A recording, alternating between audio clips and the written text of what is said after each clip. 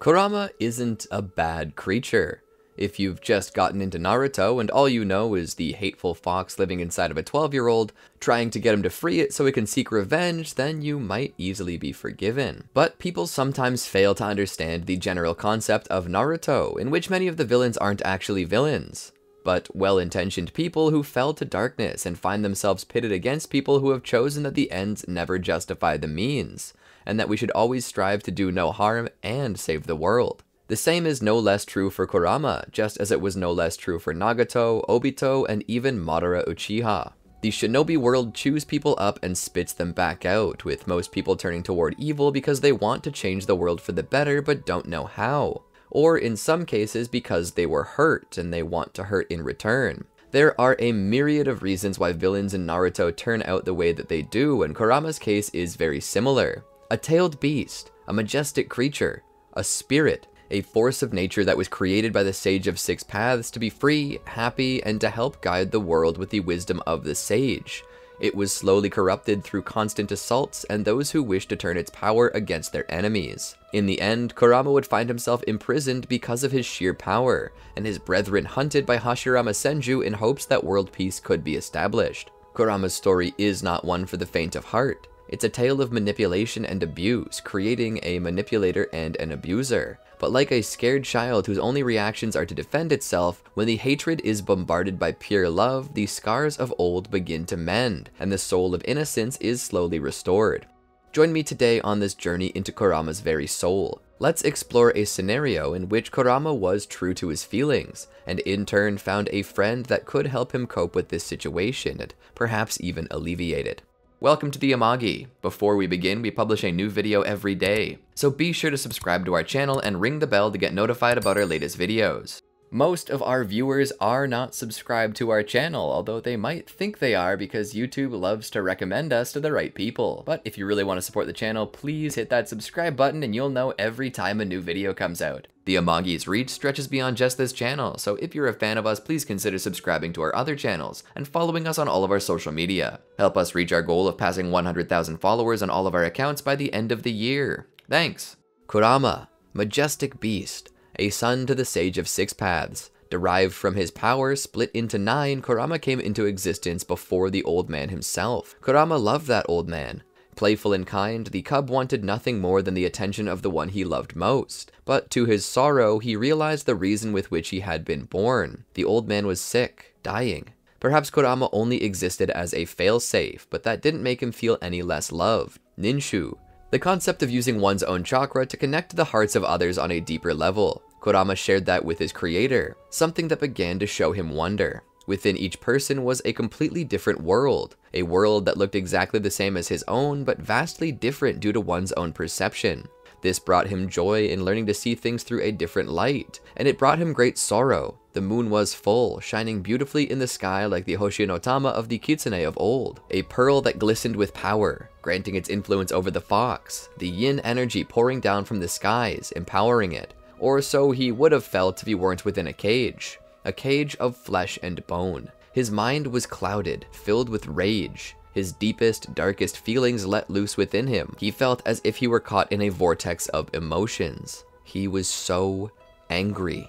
But why? Why was he angry? He couldn't remember. All he knew was that he wanted to kill and destroy.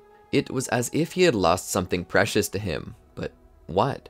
He looked up at the sky, his eye catching the massive fox's star ball, the cratered moon as it looked down on them, the eye of Hamada hovering in the sky, judging the world for its endless wars. He thought back. He once lived in a shrine in the land of fire. He was a happy-go-lucky fox. He was large, but his strut was no less endearing. His dancing and the dragging of his tails carved into the face of the earth craters from lake to lake, forming rivers for the fish to swim in, for the humans to drink from. Oh, how he loved the humans. Each one bore within themselves a seed planted from his deceased father. Each one he loved as if they were the sage himself. The people looked up at him in awe. His upturned lips and gleeful eyes looked down upon them. More than once he had witnessed a child cry in his presence, terrified of the thing they considered a monster. But when this happened, Kurama was not disheartened.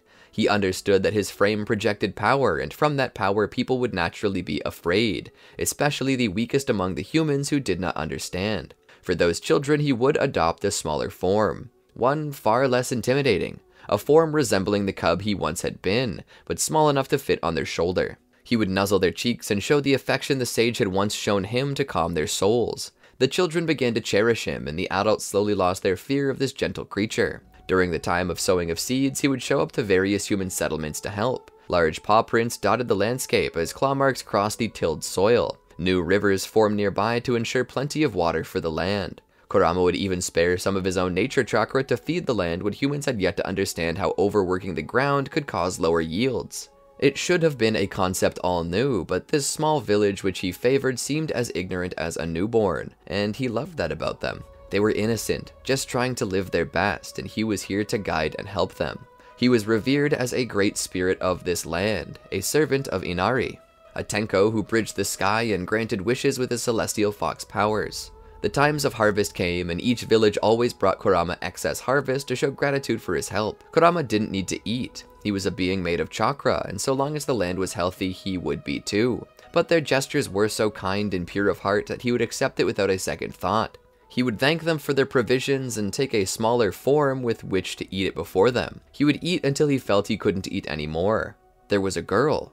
Her name was Kana. At the time, she was but a child, but she was fierce. Her hair was red like flame, and her personality was spicy as one. She was the human he liked the most. She bore within herself a love so deep that nothing seemed to stop her from caring for others, especially Kurama, with which she started out as a servant.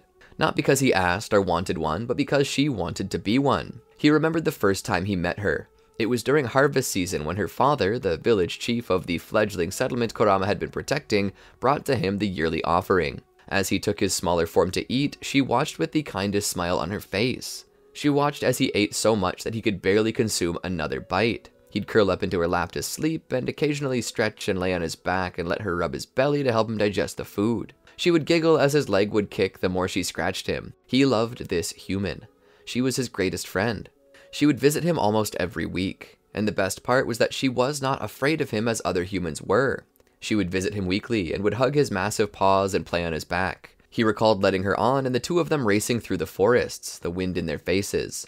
She would laugh, and he too would giggle at her amusement. Years passed, and their friendship only grew deeper. Kurama was so pleased that he began to visit her too, transforming, taking human form just to walk inconspicuously among the humans. He hid form well. There were some tells though. Faint lines on his cheeks to represent his whiskers, the pupils of his eyes were slits like a fox. He also had a hard time hiding his tails for some reason.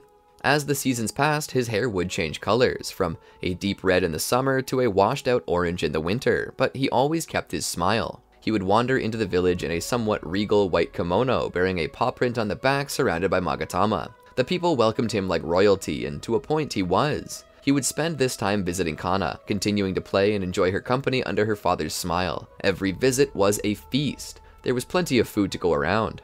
Such was the blessing of their nature kami. Kurama's influence brought maximum increase to their work, and his only wishes were that when they had excess, they let it not go bad and give it freely to the villages on hard times. This kind gesture was his way of spreading the love. He was truly living the sage's dreams.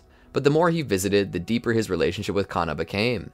And on one particular night, at the next harvest festival, Kana offered herself to Kurama as tribute alongside the food they often brought. He had always been there for her in her village, and in return, she wished to always be there for him. Taking her into his arms, the two were married. It was like a dream. Or perhaps this was where the legends of the kitsune had come from. The trickster was the playful side of Kurama. The loving companion was who Kurama truly was, and the vengeful deity that was brought upon those who sought war and to destroy the land. And the further from the sage's generation they got, the more Indra's teachings took hold. The Senju and Uchiha clashed often. They threatened life on every side, and their use of chakra in a weaponized way brought war down upon the village Kurama loved so much. The young men and able-bodied elders took up their plows and shears and beat them into spears and swords for the defense of their home. They did not seek war, but they could not let the land be desecrated by those who sought only destruction. On such a night as that, the new harvest came in, a harvest of blood. A slaughter on the field of battle, an entire generation lost. Kana cried for weeks, her father having been killed in battle.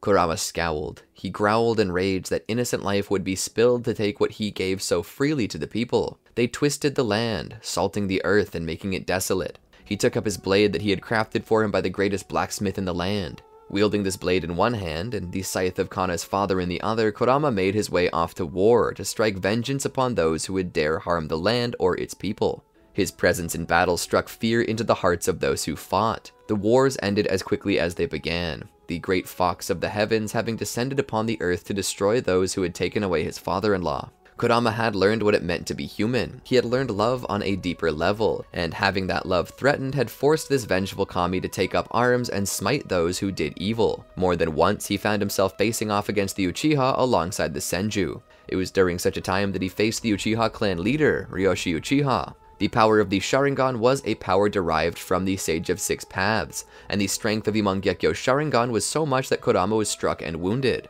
Bleeding on the ground, he believed he might die, but when Akihito Senju stepped up, he defended Kurama and pushed Ryoshi back. Kurama would wake up in a tent, his wounds patched up and Kana by his side, lovingly stroking his cheek. He smiled and looked at Akihito and offered thanks to the man. He would put his hand on Akihito's chest and speak. Soon, very soon, your clan's founder Ashura will be reborn. He'll be born in your line. I've witnessed the future. I plant within you a seed. When next this child is born, he will receive a portion of my power, my nature power, the ability to command the increase of the lands. I foresee him being the pillar to something greater, a cease of war, an era of peace, bringing with him the protection of both Senju and Uchiha, a peace he will fight, kill, and die to protect. I shall offer him the power that few have wielded on earth to accomplish his goals. Akihito was stunned. To have received the blessing of Inari himself upon his family line, he was left without words. Days passed, weeks, and months, and the war fled from their tiny village, but they were entering a new era, one where war was becoming commonplace. Clans besides the Uchiha and Senju were starting to war. All the while, Kurama would be blessed with the conception of his first child, sitting there, a gentle smile on his face as he listened closely to the stomach of Kana, sensing a child within whose chakra was strong, bearing his energy, yet being wholly and completely physical like Kana. But wars once again flared up, and the tiny village was caught in the middle. Once more, the men prepared for war. Kurama, the de facto leader of this village, would lead them into battle. Upon hearing of a conspiring of multiple villages to destroy his little settlement, Kurama and his own group of elite warriors with whom he imbued his own power, a group he called Tenko, set off to destroy the villages that conspired against them. And he was successful. Returning to his home, feeling as if he could finally take a breath, Kurama let out a sigh. But the closer he drew, the more smoke he saw. His eyes widened, and immediately he was in the trees along with his elite warriors, jumping from limb to limb. Reaching the clearing, he saw it.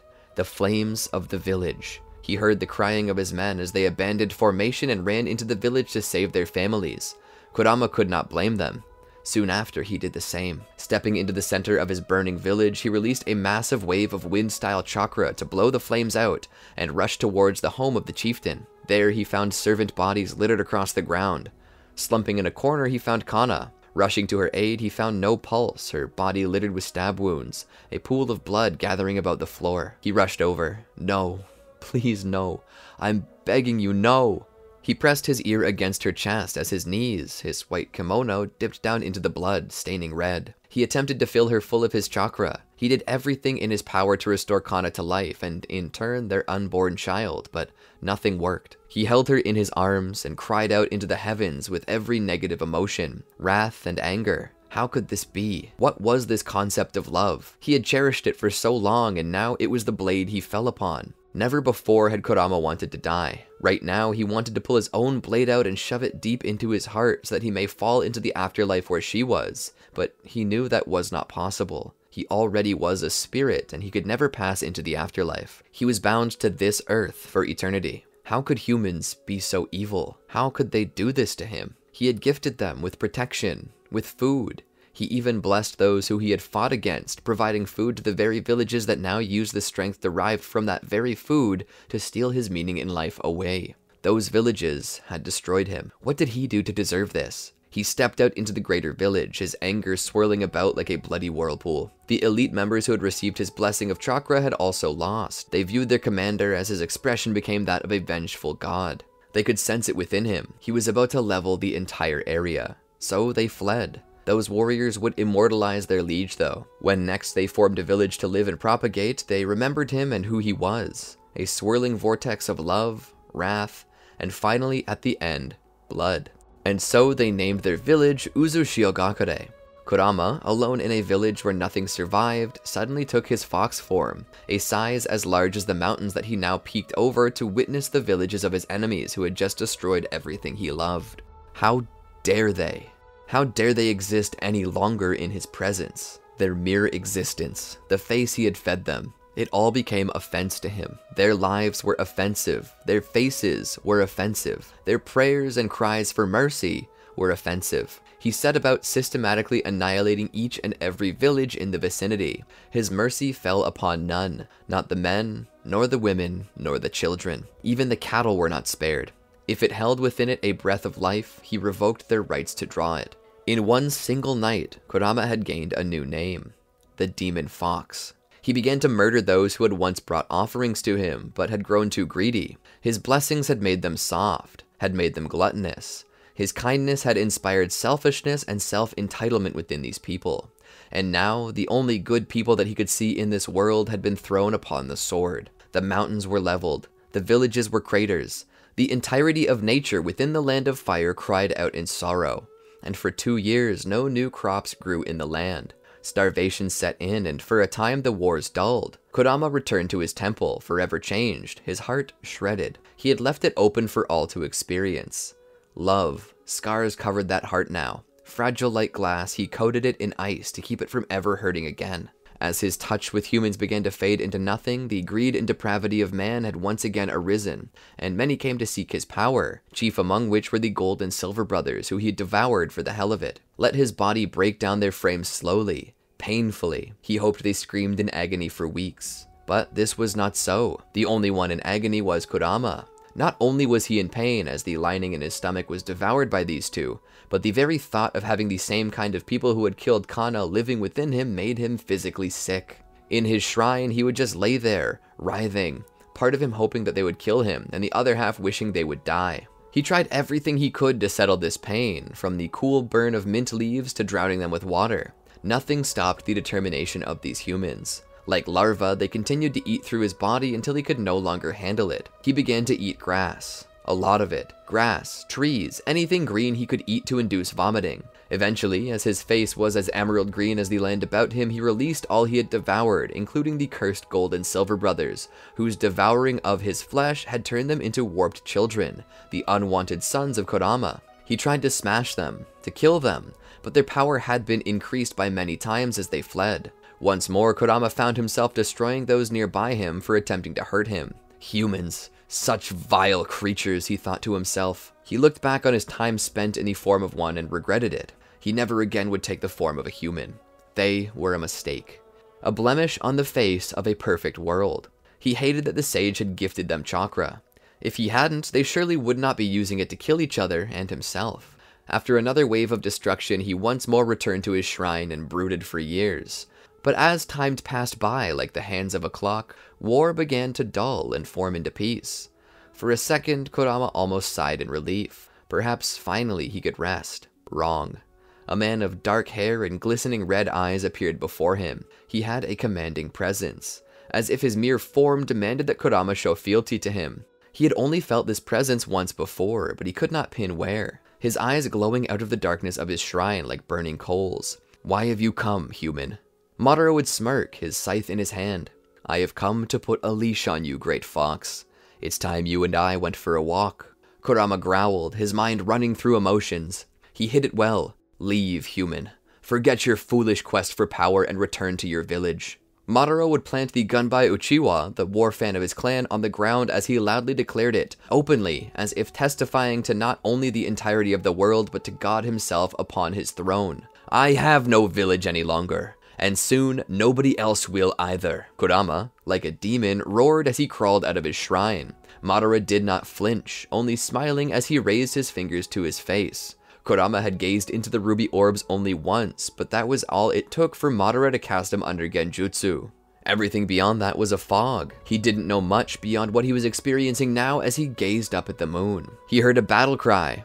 "Hashirama!" Suddenly, he felt his body lurch forward as if thinking on its own. He felt a warmth as sapphire armor coated his fur. Before him stood a 1,000 armed wooden idol. It broke free from its base and began to walk towards him. The wooden headpiece it wore, like a golem, engaged with Kurama and struck him back. In his own head, Kurama wanted to break free, but every ounce of hatred he had towards Madara was funneled and focused on Hashirama. Kurama witnessed the wood release of the first Hokage and felt deep resentment in his heart. Ashura. He had gifted him the power of the land, of increase and fertile land, and now it was being used against him. Suddenly, he felt a break from the genjutsu. The cage he'd been trapped in was opened, and Kurama burst out with a roar. That genjutsu had tried to increase Kurama's strength and drive by dragging up everything, Kana included. He saw it in his mind's eye. Her death played over and over again. But with each new replay, a new person stood in front of her. Hashirama stood there. Madara stood there. Indra and Ashura. He cried out for them to stop. "My father is the sage," he cried to them, bound and unable to move. "Are we not brothers?" he whimpered through tears. This did not stop them from ending Kana's life, and that rage was now fueling Kurama as he now forgot any allegiance. Indra, Ashura, Uchiha, Senju, none of that mattered anymore. He would kill them both and then eradicate their people. But suddenly, a wooden hand touched his forehead, and a command echoed through his brain. Sit. Kurama's eyes slowly closed as wooden pillars rose behind him and enclosed him. He fell asleep. When next he awoke, he was within another cage. But this time, he was not caged in his own subconscious, but in someone else's. He witnessed a woman sitting far from him, Mito Uzumaki. She sat there, her back turned to him. He tried to reach out his hand to claw her, but she was protected by adamantine chains that sucked more chakra from him. Kurama pulled back and recognized this chakra as the same as of the people who had left his village after Kana's death, those who would call themselves Uzumaki. So even you have betrayed me, Uzumaki, he thought. After having gifted them with his incredible chakra reserves, those chakra reserves were now being used against him. She refused to acknowledge him. As time would pass, he would witness a light in the sky, something hovering above his cage. It grew louder and brighter the longer it was there, and he had understood that he was within the wife of Ashura's next incarnate, Hashirama Senju. The glowing light was an infant growing within its mother, a baby. She was pregnant. In a rage, he attempted to reach up and drain the infant of its life force. This was an insult to him. None knew that he had so long wanted to see the child stolen from him, and now he was witness to this? He would not. If he couldn't see his own child, then why should they be able to? He tried to kill it, not because he needed the chakra, but merely because he found this new life offensive. He wanted it to die. That was the only reason. As he raised his hands higher, a set of chains appeared from the wall and gripped his hands to hold him down. Kurama fought to free himself. In punishment for attempting to steal the baby's chakra, the chains exacted a toll, taking some of Kurama's own chakra and feeding the child with it, causing the light to grow brighter. He was left in that light for so long, blinded by it as it grew, the sound of laughter filling the area. He turned his back to the gate and covered his ears, hoping he could sleep the gestation time away. He nearly escaped the day the child was born. As the child exited from its mother, Kurama planned his own escape, attempting to bust through the seal and back into the world for vengeance. But Hashirama would not allow it. Sealing formulas were poured on top of sealing formulas, before being wrapped up in a nice little bow made of wood release. This induced within Kurama a sensation of sleep which stole from him his consciousness. By the time he awakened, it was over. And so, for years, he rotted in a cell as he waited for the absurdly old Uzumaki woman to die. Eventually, a time would come that she should die, and he was ready to exact his revenge. It was then that he had been ripped from within his cage and sealed into another one. This cage was different. He would not be freed. He had merely been transferred. He cursed the Uzumaki and turned to his cage and slept, falling into a depression, realizing he would be imprisoned forever. But something was different about this prison. It possessed a more innocent nature to it. He opened his eyes one day to see a little girl staring at him. He stared back at her. She watched. My host, he thought to himself. She's curious. She wants to know what I am. I'll show her what I am. His claw quickly reached out and slammed against the ground with a loud thud. As his snout pressed through the gate, his eyes glowing with pure hatred. Come closer, girl, his voice boomed through the void. She would flee from him, disappearing into the darkness. He pulled back into the darkness and slumbered. Time passed. He wasn't sure how much. All the days melted together. But eventually she returned, once more curious. And just like before, he drove her off. But once more, she appeared a third time. She's a fool. Why does she return? He asked himself. This time, he was curious enough to ask her. Why do you return to me ceaselessly, you vexing cur? She would approach the cage. Because I don't like seeing you by yourself. Kurama was confused. What kind of idiocy is this? Speaking in a low growl, he talked to her. I would rather fall to insanity than receive company from you, worm. She sat down and looked up at him. Miss Mito said you're a hateful fox, that all you live for is to kill, and that you weren't good for anything but to be a weapon. Kurama snarled. The irreverence of this human cub, to dare address a god like that. To call them useless after only caging them up. But she was not done speaking. I don't think so, though. His eye turned towards her. I think you're sad. You're angry. I think you're hurt. He growled at her. You think a human could dare scratch me without fancy tricks? She shook her head. No, I mean, I think your heart is hurt. Your spirit. Your eyes hold a sadness to them. You hide it through a scowl, but your eyes cry. Kurama looked into her. What was this girl? She would dare try to empathize with him? It was true that Kurama had in the past possessed the ability to empathetically connect with others. It was what had once made his life so worthwhile, but now it was a curse. He did not expect her to gain access to it by merely taking it in. He stepped back into the darkness. Show me your scars. Do not pretend to be a friend when you hold me in a cage. She would cock her head. Hi, I'm Kushina. Kushina Uzumaki. It's nice to officially meet you, Ninetails. Kurama sneered at her, addressing his name by the number of his tails. He had once been so much more than just a number. He turned and hid in the darkness of his cell and ignored her. She would call out to him and speak to him, but he pretended to sleep. She would eventually leave and he would know peace, but the days after, she continued to return. Every day she returned over and over again to the cage. He slowly began to grow tired of this. Leave me be, you pretentious whelp. I want nothing from you but your cries of agony as I rip through your flesh and snuff your worthless life. She would look into his eyes. You weren't always like that, were you? He looked down on her with rage. She continued to look up at him with curiosity. When I was younger, I grew up in Uzoshigakure. My mother and father used to tell me the story of the great fox, the deity Inari, and his astounding love for humans. The moment you entered into me, I couldn't help but remember those stories. Kurama's lip twitched as he uttered a low, guttural growl. Those are but stories. I am the destroyer. I eradicated your villages and people. All that lived and breathed air, I slaughtered them all, from the oldest elder to the youngest infant. Do not think you know me based on an old legend. She smiled. So it was you after all. You're Inari. She beamed like the sun. The story said that you forged the rivers and lakes, and that you were the spirit of rice, agriculture, fertility, and metalwork. To this day, the Kogetsune Maru is sought as a symbol of one of your greater works of craftsmanship. Kurama tried to claw her, his hand reaching out as far as possible, hoping that he might be capable of scratching her out of existence, but the girl was smart. She sat just 1 foot away from where his claw's maximum extended range ended. He barked at her like a rabid dog. She continued, What happened to Inari? You can't say he never existed. If he never had, these stories wouldn't exist. Kurama returned to his cage and ignored her. She sighed. Okay, fine. If you don't want to tell me the story, then I'll just keep coming back over and over again until you do. And so she left once more. Kushina had been told by Mito that this chakra monster was a being made up of only the deepest hatred for mankind, and that the only way to resist him was with love. Mito had said this in a way expecting her to fill her life with love, but Kushina had taken it literally and was trying to physically fight Kurama's hatred with love. Love for him. Attacking his negative feelings at the heart. Kurama would continue to exist within the caged void until she returned again. Continuing to keep his back to her, he ignored her. She would hum and work creatively. Sometimes she would imagine some scrap paper and sketch things or make origami.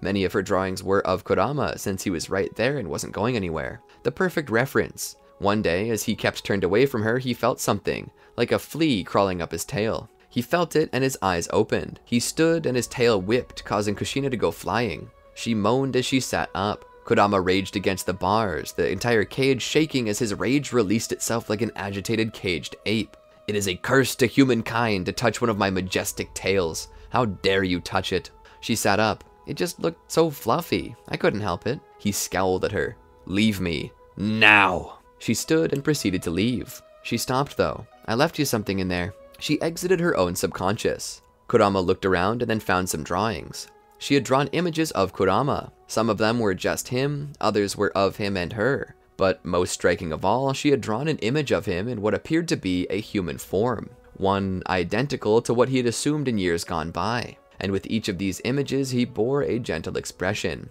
Nothing he had ever shown Kushina. He looked up. How did she know this? The next day she returned and witnessed him brooding in the corner of his cage. "Hi, Ninetails," Kurama would growl. "What is this?" He pushed the image of his human form towards her. She looked at it. "Well, it's you." He bashed the cage with his head. "Did you probe my mind? Some accursed jutsu?" he demanded to know. She shook her head. Then he continued, "Where did you get this image?" She was a little startled, but kept her composure. "I dreamt it one night. I dream of you sometimes." His eyes stared at her through his eyebrows. "You dream of me?" She nodded. "In my dreams, I sometimes ride upon your back through the forest, and sometimes I see you different. I see you as a tiny fox sprawled out over my lap as I scratch your tummy. Your leg kicks so cutely." Kurama was mortified. "Who set you up to this? Is this a mind game you're playing with me?" She shook her head. "No, I just dream about you at night. I think about all those old stories at night, and then as I sleep, I just imagine what you were like. These dreams then happen all by themselves." He looked down at the paper again, and then back up at Kushina. "Kana?" She looked at him with curiosity, her head cocked to one side as he spoke. Kurama pushed the picture back. "What are you?" he asked. She smiled and pointed at herself. "My name is Kushina Uzumaki, the last surviving member of the Uzumaki clan." Kurama turned his head to look at her out of the corner of his eye. "The last surviving member of the Uzumaki clan." She nodded. "I came from Uzushiogakure, a village known for its sealing jutsu and high chakra reserves. We were strong, but the other nations feared us. So as I left for Konoha, Uzushiogakure was assaulted and destroyed by neighboring villages." He sat there and took it all in. He looked down at the little girl in front of him. She then looked up. "I told you about me. Now it's only fair that you tell me about yourself, Inari." Kurama laid down within his cage and relented. "Fine." He began to recount to her his tale, how he protected the land, provided for the villages, and how he fell in love with a woman named Kana. But he also spoke of the darker side of things, including the wars and the death that he witnessed. "I eradicated everything and everyone within the vicinity of me. Nothing and no one survived." He looked down at her. She was crying openly, her hands raised to her eyes as if they were trying to catch the tears. "Why do you cry?" he asked as she did so. She looked up. "Why did they have to kill her? Why couldn't they let you be happy?" He was stunned by her question. She continued, "Is that why you've become so mean? They killed your love." Seeing this, Kurama felt a strange feeling within himself, something he hadn't experienced in ages. He slowly approached the gate, his nose pushed out to her face. His cold, wet nose touched her forehead. "Do not cry for me. You did not kill Kana." She looked up and hugged onto his nose. "You shouldn't have had to suffer like that. I wish I could go back in time right now and take her place so you could be happy." Kurama sat there for a moment. "You do not need to do that, Kushina. Just so long as you continue to come and talk to me, I will be happy." She looked up, her tears drying, and she smiled. "I promise. I'll come talk to you every day." And so she did. She would visit his cage every day. Eventually, her bravery and trust won out, and she passed through the cage. He welcomed her into the space. There she would hug up against him. He would let her play on his fluffy tails and smile as she giggled, crawling up them and sliding back down. They would continue to converse and speak. They would enjoy their time together, but eventually, one day she didn't show up. He would gaze out at the void. "Kushina," he would call out. "Kushina, where are you?" Her apparition would appear, tears in her eyes. She spoke. "I can't visit today, Kurama." He would come to the gate. "Why?" She looked up at him. "People have taken me. They're bringing me back to their village. They're going to take you away from me." Kurama was shocked. "No, I will not allow it, Kushina." She continued to cry. He called out louder. "Kushina!" He looked down to her. "Do you trust me?" She nodded. He then continued. "Then remove the tag on my gate. Remove the tag and open the seal. Give me freedom.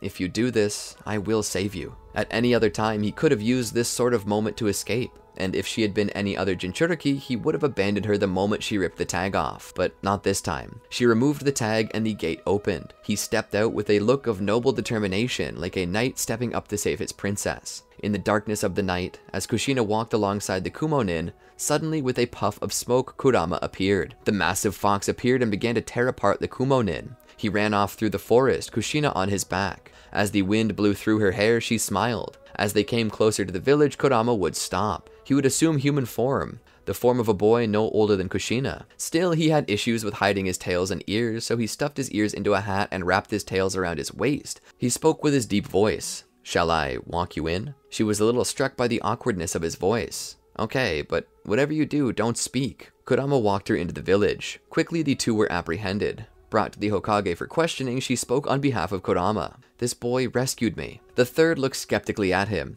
Who is he? Kushina looked back. His name is Inari Uzumaki, another survivor of the Uzumaki clan downfall. Hiruzen looked him over for a moment and thought he witnessed fox slits for eyes, but no, the irises were round like any other human. What do you have to say for yourself? Kurama didn't speak. Kushina stepped in for him. He can't speak, Lord Third. He was there when the village fell and they attempted to slit his throat.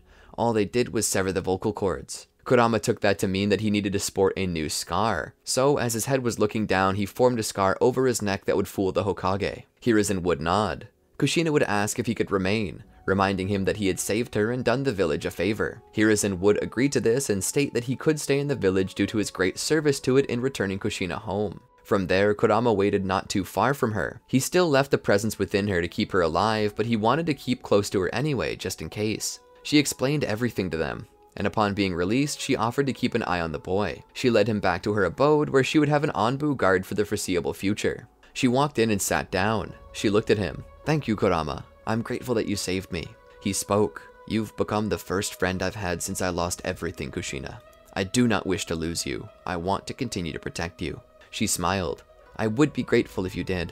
He would smile, and then suddenly in a puff of smoke he was gone, having returned inside of her. He was free, able to roam as he wanted, leave if he so pleased. But he didn't want to, as leaving would kill her, and he would not lose Kana again. As this massive fox-shaped frame laid down, he would look out into the darkness. Kushina would eventually show up again within this realm that he called home. Kushina, what brings you here so late? He asked as she stood there in her pajamas. The academy. I don't have any friends there. A lot of kids tease me because my hair is red. Since you can take a form outside of my body, I was wondering if you'd be willing to go to school with me. It would be suspicious to the Hokage if Inari Uzumaki just up and vanished without explanation. Kurama scoffed and smiled. Okay, I'll go. I'd like to see more about this leaf village that Ashura has created. The sun rose as early as it always did. The sun was always up bright and early. The sun was always on time. Two things Kushina was not. She was still in bed right now, drooling a miniature lake into one of the craters her nose had left in her pillow. Her snores sounded like a lumberjack having issues cranking his chainsaw, and her hair, well, you couldn't see anything but her hair. It was sticking out in all directions, matted and hanging in her mouth. Suddenly, in a chair in the corner of the room, Kurama appeared, taking the form she had previously named Inari Uzumaki, just watching her. He looked out the window. He was quite sure when this academy she went to began, but he knew that if he did not wake her up now, they would likely be tardy. Not that this was anything new to Kushina. Kurama, on the few occasions that he tapped into her senses during the times before he realized who she was, knew that she was always being yelled at and punished for being late to class. Hey, Kushina, wake up! She was out of bed in a mere second, standing on the ceiling like some cat from a cartoon, having been scared half out of its skin. He looked up at her. Are we going to the academy today, or do you plan to sleep all day? She came down to the ground and grabbed her watch to look at the time. Her eyes looked as if they might fall out of her head, they were so wide. Oh crap, we're gonna be late! She stumbled out of the room, grabbing the clothes she was planning to wear. She sniffed the armpits of her shirt and fell into the bathroom. Kurama, eating a piece of toast, listened in. The water was running, the hairdryer was on, and the sound of a toothbrush's bristles scrubbing quick and violently over teeth could be heard. He stepped back away and began to check if he had everything Kushina told him he would need for his first day at the academy. He was satisfied it was all there. Honestly, he wasn't sure how to feel. Was he excited? Well, that was the thing. He didn't know. A part of him looked forward to trying out this school thing, but another part of him did not look forward to being surrounded by more human cubs. And he definitely did not feel the need to learn the things he'd experienced firsthand. In fact, he was certain that whatever they told him would likely be wrong. But just so long as he could experience it with Kushina, it might be fun. He downed some juice to wash the dry toast down. Kushina raced out of the bathroom with one shoe on, hopping as she pulled on the other one, tying up her hair after finishing. Coming down the hall like an avalanche, she grabbed her bag and wedged a piece of toast between her teeth as she grabbed Kurama's hand. Hurry, we gotta go now! The two raced out of the house. As they ran down the road, Kushina finished her toast. She licked the tips of her fingers and then rubbed them on the sides of her shorts. To the roof, it's a straight shot, it's quicker. Kurama followed her lead and hopped onto the roof. He saw how she expertly maneuvered the obstacles. He would have been impressed by her reflexes if he didn't know that she had memorized this path after taking it 1,000 times prior. Jumping back down to street level, they raced into the gated building and into the halls. Nobody was there, so it was an easy run. Suddenly, someone appeared. A group of shinobi were repairing one of the rooms after a fireball jutsu mishap. Carrying 4x4 planks out, they saw her coming but couldn't move. Going down on her left leg, her right foot pushed out and she slid under it. Kurama, who was running on all fours as if he were still a fox, jumped on top of the planks and catapulted himself off, hitting the ground behind Kushina as she rose back to her feet, not missing a stride. Taking a turn, they had so much momentum that the only way for them to keep going was to launch off the wall and continue on. They saw the door at the other end of the hall. It was closed, but she saw the homeroom teacher standing in front of the class. "We're gonna be late, we're gonna be late!" She rushed forward and slammed the door open just as the teacher was finishing roll call. "Here!" she shouted, and the teacher looked over. "I already called your name. You're late." She stepped in and prostrated herself before the teacher. The teacher sighed. "You're just in time to help introduce your new friend. I understand he's incapable of speech." She rose from the ground and nodded. "He's a survivor of the Uzumaki clan downfall. They tried to kill him, but he survived, despite the loss of ability to speak." Kurama stepped in and offered a slight bow of respect. The teacher stood to the side and let the two children take their place at center stage.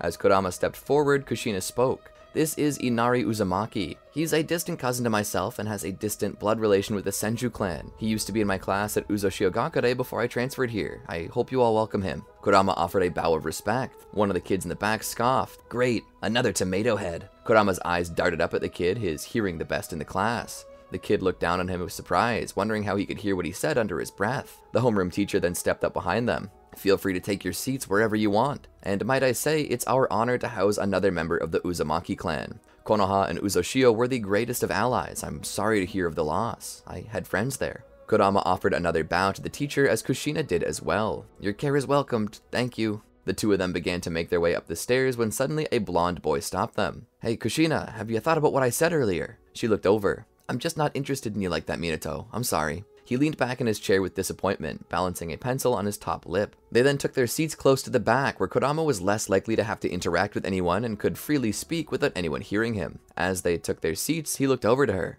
"Who was that cub?" She looked over at him. "Cub? Oh, you mean Minato. That's Minato Namikaze, a boy without a real clan. I believe he's an orphan. He's really nice, but I think he comes on too strong. I would love him as a friend, but he keeps pushing for more." "Shall I kill him for you?" Kurama asked. Kushina almost burst out laughing. No, you don't need to kill him. He's still a friend." Suddenly, the homeroom teacher called out, "Hey, you two be quiet. If you disrupt class again, I'll have you two separated." Kushina then called out, "Yes, sensei. Sorry, sensei." She then spoke in a hushed tone. "Let's just focus on class for now." And that's exactly what they did. They focused, but Kurama wasn't very interested.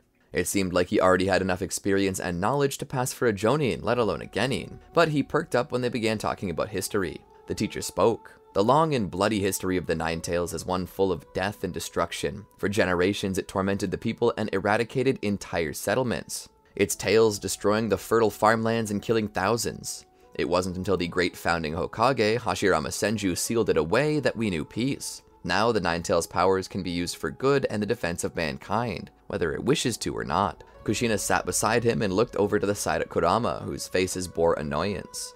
In his grip was a pencil he'd been twirling around. However, the more the teacher spoke, the more pressure he subconsciously put on the pencil, until eventually it snapped in two. Kushina raised her hand into the air. The teacher looked at it. "I haven't started asking questions yet, Miss Uzumaki." She stood. "I know, sensei, my apologies, but we already know about the bloody history of the Nine Tails. Can you tell us stories about the good things it did instead?" The teacher seemed confused. "Good things?" She nodded. "My people, the Uzumaki, have legends about the Nine Tails. Our legends always spoke of it in a good light. It was a kami of the land and of nature. It helped provide for the nations during great famines and was worshipped as a protective spirit." The teacher looked down. "We don't have anything in our textbooks about that. It's an interesting story, Miss Uzumaki, and any other time I would like to hear it, but right now we're in history class, and only history will be taught here, so please, take your seat." She sat back down and looked over to Kurama. He looked to her out of the corner of his eye and offered an approving nod. He then proceeded to gaze at the window and ignore everything the insufferably ignorant teacher was saying. At lunch, Kushina once again found herself surrounded by the boys in the class who wished to torment her about the color of her hair. She normally could beat them up and would beat them up, but not today. Today she had company. The boys would turn to look and see Inari Uzumaki standing there. "I guess tomatoes always grow in a bunch," they laughed. But slowly their laughter died down as they looked into the boy's eyes. The glow there, the look he gave, it was as if they suddenly realized that they were about to die. They felt his intent. He had to give them credit. Most adults would flee at the sight of this, but these kids stood their ground and in fact turned on him in hopes of beating him. This meant one of two things. Either they were courageous or they were very stupid. Perhaps it was a mix of both. That's generally what made the most daring and successful warriors. He recalled those in the past that were like that, and some of the most daring and stupid warriors he ever recalled were the Uchiha, and one of these boys probably was one, distantly, probably one of his grandparents. They were always so sure of themselves, whether they deserved to be or not. One struck out at him, drawing blood from his lip. He turned around slowly to look at them as blood dripped from his face.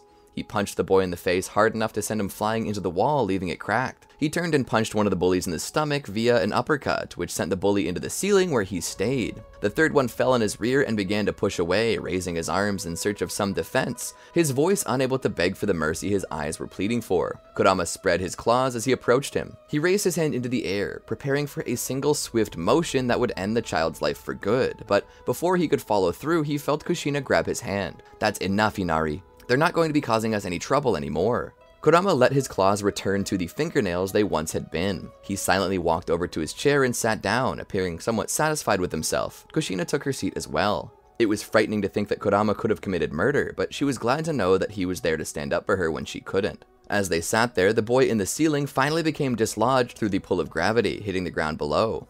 Yeah, Kurama and Kushina ended up getting punished for that. Many days were spent staying after, cleaning the chalkboard, sweeping the classroom, and just sitting there. As the sun set, they were on their way back to Kushina's home. She looked over. "Thanks for protecting me, but we do need to work on how much strength you use. Those boys really deserve to get their asses kicked, but it would be too much hassle if they were killed. That would get us into real trouble, like thrown up and under the jail kind of trouble." Just as she was saying that, a group of older shinobi surrounded them, 2 genin and 1 chunin, the older brothers of the kids Kurama had utterly obliterated in class. The shinobi wearing the flak jacket stepped forward. "I hear you've been bullying my kid brother here," he said with a smirk of anticipation. Kushina stepped forward. "They started it. They're the ones who were bullying us. And your brothers were the ones who struck first. I say they got what they deserved." The shinobi scoffed. "You talk all high and mighty for an outsider, tomato head. You think you can just walk into our village and act like you own the place? You're just an academy student. Me? I survived the chunin exams and came out on top," he said, pointing to his flak jacket. "I've done things you can't even imagine doing, and I'm about to take all the strength it took me to survive and use it to kick your asses, starting with you, Inari. I'm going to end your shinobi career right here and now." The unexpected reaction here was that Kurama smiled. He finally understood. Definitely stupid.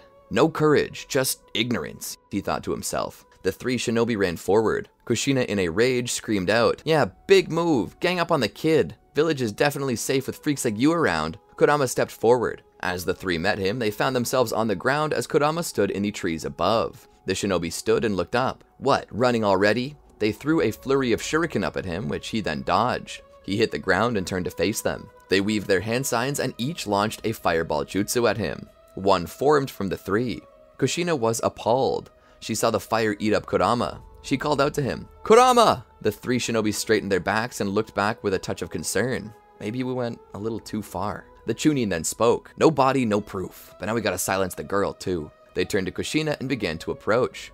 Suddenly, out of nowhere, Minato arrived with a kunai in his hand. "You won't touch her!" he shouted. The 3 shinobi laughed. "And who's gonna stop us? You?" Minato didn't take his eyes off them. Still, he spoke. Silently, as if to be unheard by everyone but Kushina, he said, "Run away now. Go get help. I'll hold them off." Suddenly, there was a roar. Not just any roar, though. The roar of a beast. They turned back. In the fire, they saw the shadow of a young boy, but above him, the fire formed into the silhouette of the Ninetails. He rushed forward and struck out at them with enough force to send the 2 genin into the wall. He then formed a tailed beast bomb in his hand and drove it into the stomach of the chunin, blasting him off Team Rocket style. He seemed feral, his hair standing on ends. But he wasn't done though. He turned his head to see the bully he spared earlier. The boy quaked in his shoes. He turned and attempted to run, but Kurama was on him in a moment. Tackling him to the ground, Kurama straddled him and raised his fist, bringing it down on the boy's face over and over again. Kushina and Minato stood speechless at not only the strength, but the brutality. 9 pristine tails appeared from behind Kurama as the ears of a fox appeared atop his head. "He's gonna kill him!" Minato shouted as he ran forward. "Kurama, stop!" Kushina stepped forward. She shot adamantine chains that wrapped around his neck, arms, and feet,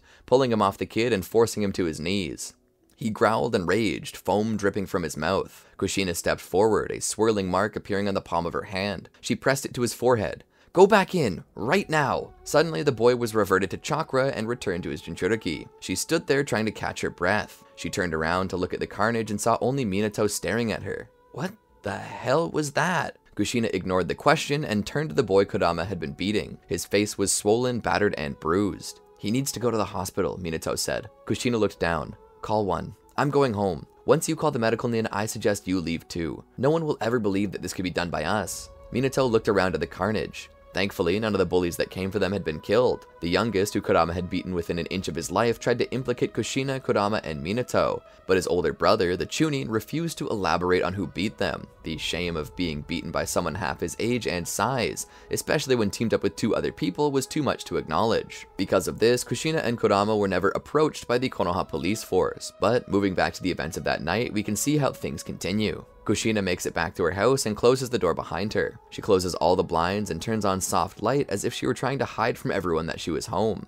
Entering her subconscious, she found Kurama back in his cage. He sat there, his back to her as she approached. "Kurama, we need to talk."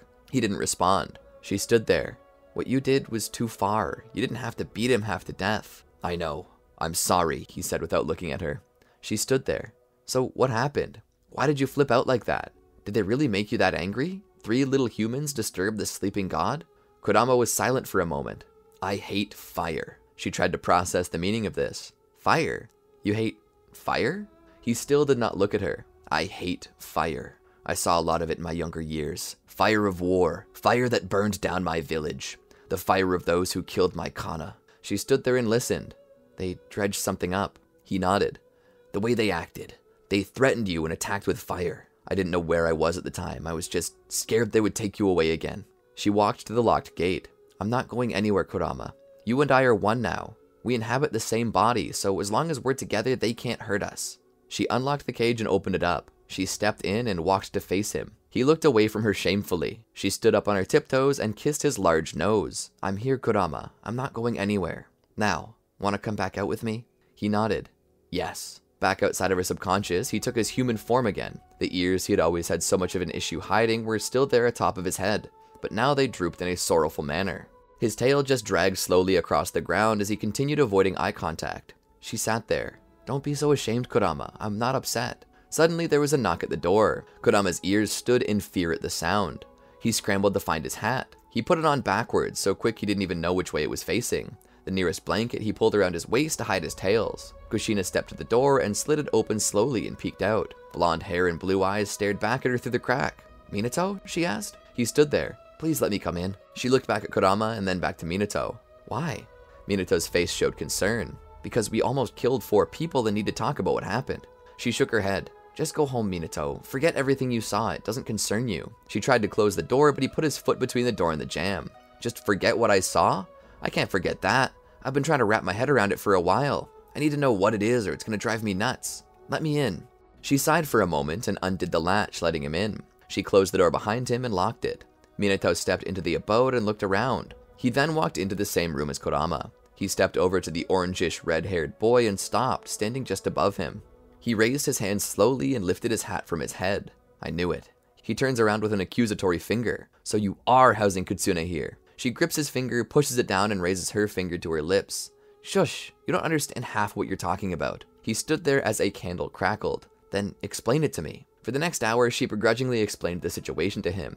How she had become Lady Mito's successor and was currently the Jinchuriki of the Nine Tails, and how Inari Uzumaki was the Nine Tails. How his name was truly Kurama. Minato sat and listened, his gaze alternating between the fox-eared boy and the serious expression of Kushina, who was spilling all this information to him. Minato began to ask questions when she was finished with her exposition. The first thing he asked was, if he's the Nine Tails, why is he not hateful? Why hasn't he tried to destroy the village? Have you just been keeping him on a tight leash? She shook her head. Those are just stories, just one side of things. As I tried to say in class earlier, there's a kind side to the Nine Tails that my people recorded in their history that they don't teach here. Kurama was originally a kami of agriculture from which Inari was idealized. Many people even called the Nine Tails Inari. He was the god of agriculture, farming, rice, blacksmiths, and anything else that could be used to prosper. He only unleashed his wrath when he felt he had to. But that's all anyone seems to remember of him. Minato looked back. And he's now inside of you? Kushina nodded. They wanted me to be his vessel, a cage with which he can't escape and can be used whenever I want. But the thing is, I like him. You like him? Minato asked. Kushina nodded. He's my friend. It took time for me to get used to him, but ever since he's been a friend of mine. When I got kidnapped by Kumo, I said that I was rescued by Inari. That's only a half-truth. When I was captured, I undid the seal and Kurama came out to save me. He helped me escape. He's protecting me. Minato nodded. He returned to Kurama and offered a slight bow of respect. Forgive me for not recognizing you earlier, Lord Kurama. Kurama looked out of the corner of his eye. Kushina scratched the back of her head and smiled through the awkwardness.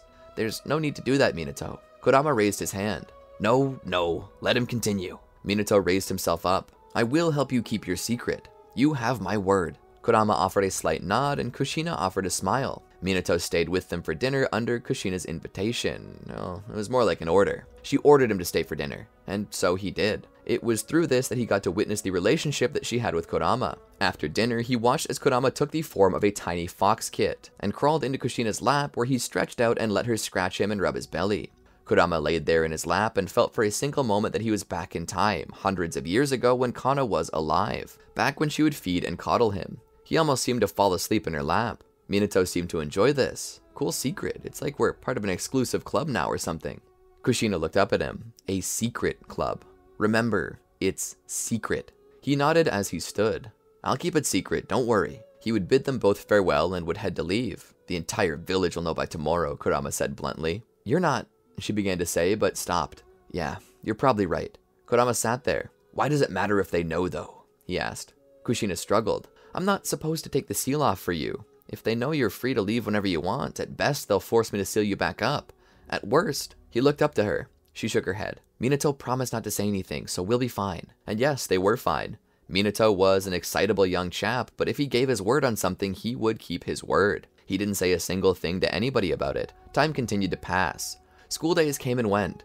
Kurama and Kushina garnered a bit of a reputation, both earning a title. Kushina was known as the red-hot habanero of the leaf, and Kurama came to be known as the Nagajalokia. Most kids tended to avoid them at this point, all except for Minato, who would change desks just to sit next to them. Now, Minato was a skilled shinobi, but he was hardly the only one. Kushina was pretty strong too, mostly thanks to her Uzumaki genes, which earned her a spot as one of the class's elites. But neither of them could compare to Kurama, whose energy wells and experience dwarfed even the teacher's power. Because of this, the three were allowed to graduate early. They'd be put under Jiraiya, the student of Hiruzen. Jiraiya would welcome the trio to his team and start off with a bell test.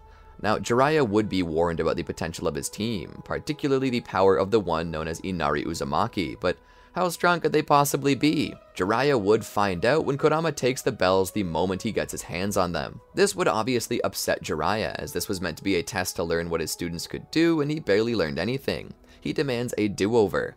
This time it takes a little longer, but Kurama still gets the bells relatively easily. Once more, Jiraiya demands a mulligan. This goes on all day until Jiraiya finally resorts to Sage Mode with the help of Fukasaku and Shima, both of whom are startled that Jiraiya would feel the need to utilize them just to beat down a couple of kids at a game of tag. Kushina would ask Kurama to tone it down a little bit. Kurama would smile. But this is the most fun I've had in years. I like this old man. I want to play tag some more.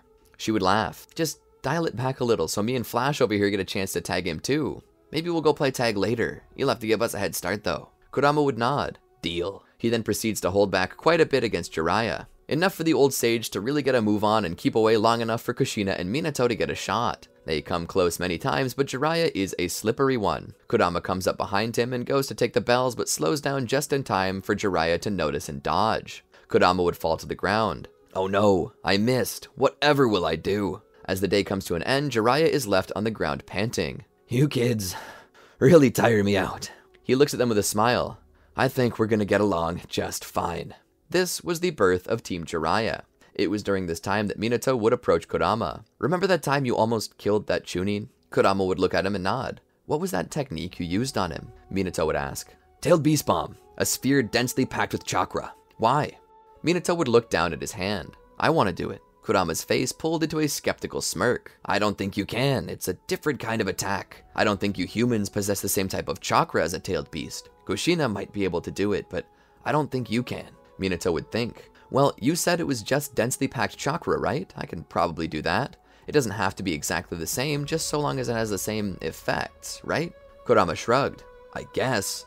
Minato seemed to grow excited. Can you show it to me again? Kurama would sigh and form one in his hands. Minato would come close and start to study it. He would write down in his book everything he could learn about it just by looking at it. And when he decides to learn about it through physical interaction, he pokes it. The thing explodes in his face. Kurama would wipe the soot away from his face and snap at Minato. Damn it! "Don't do stuff like that, you'll get us both killed." Minato, hanging upside down, his trousers caught on a branch, pulled out his notepad and began to write in it. It swirls inside. That's the secret to the technique. It spins. Suddenly, the tree branch snaps and Minato falls. Kurama sighs and leans back against the tree. At first, he was skeptical about all this human interaction, but right now, he was glad he decided to do it. Kushina, Minato, and Jiraiya. These three humans were fun. They were kind. They reminded him of the humans he used to know. They were nothing like Madara or Hashirama. They actually seemed to care about others. He felt that this was the start of something beautiful, something he never thought he would have again, something he never thought he would need, something he thought he would never want. A friendship. The rain pelted his face like 1,000 shards of broken glass.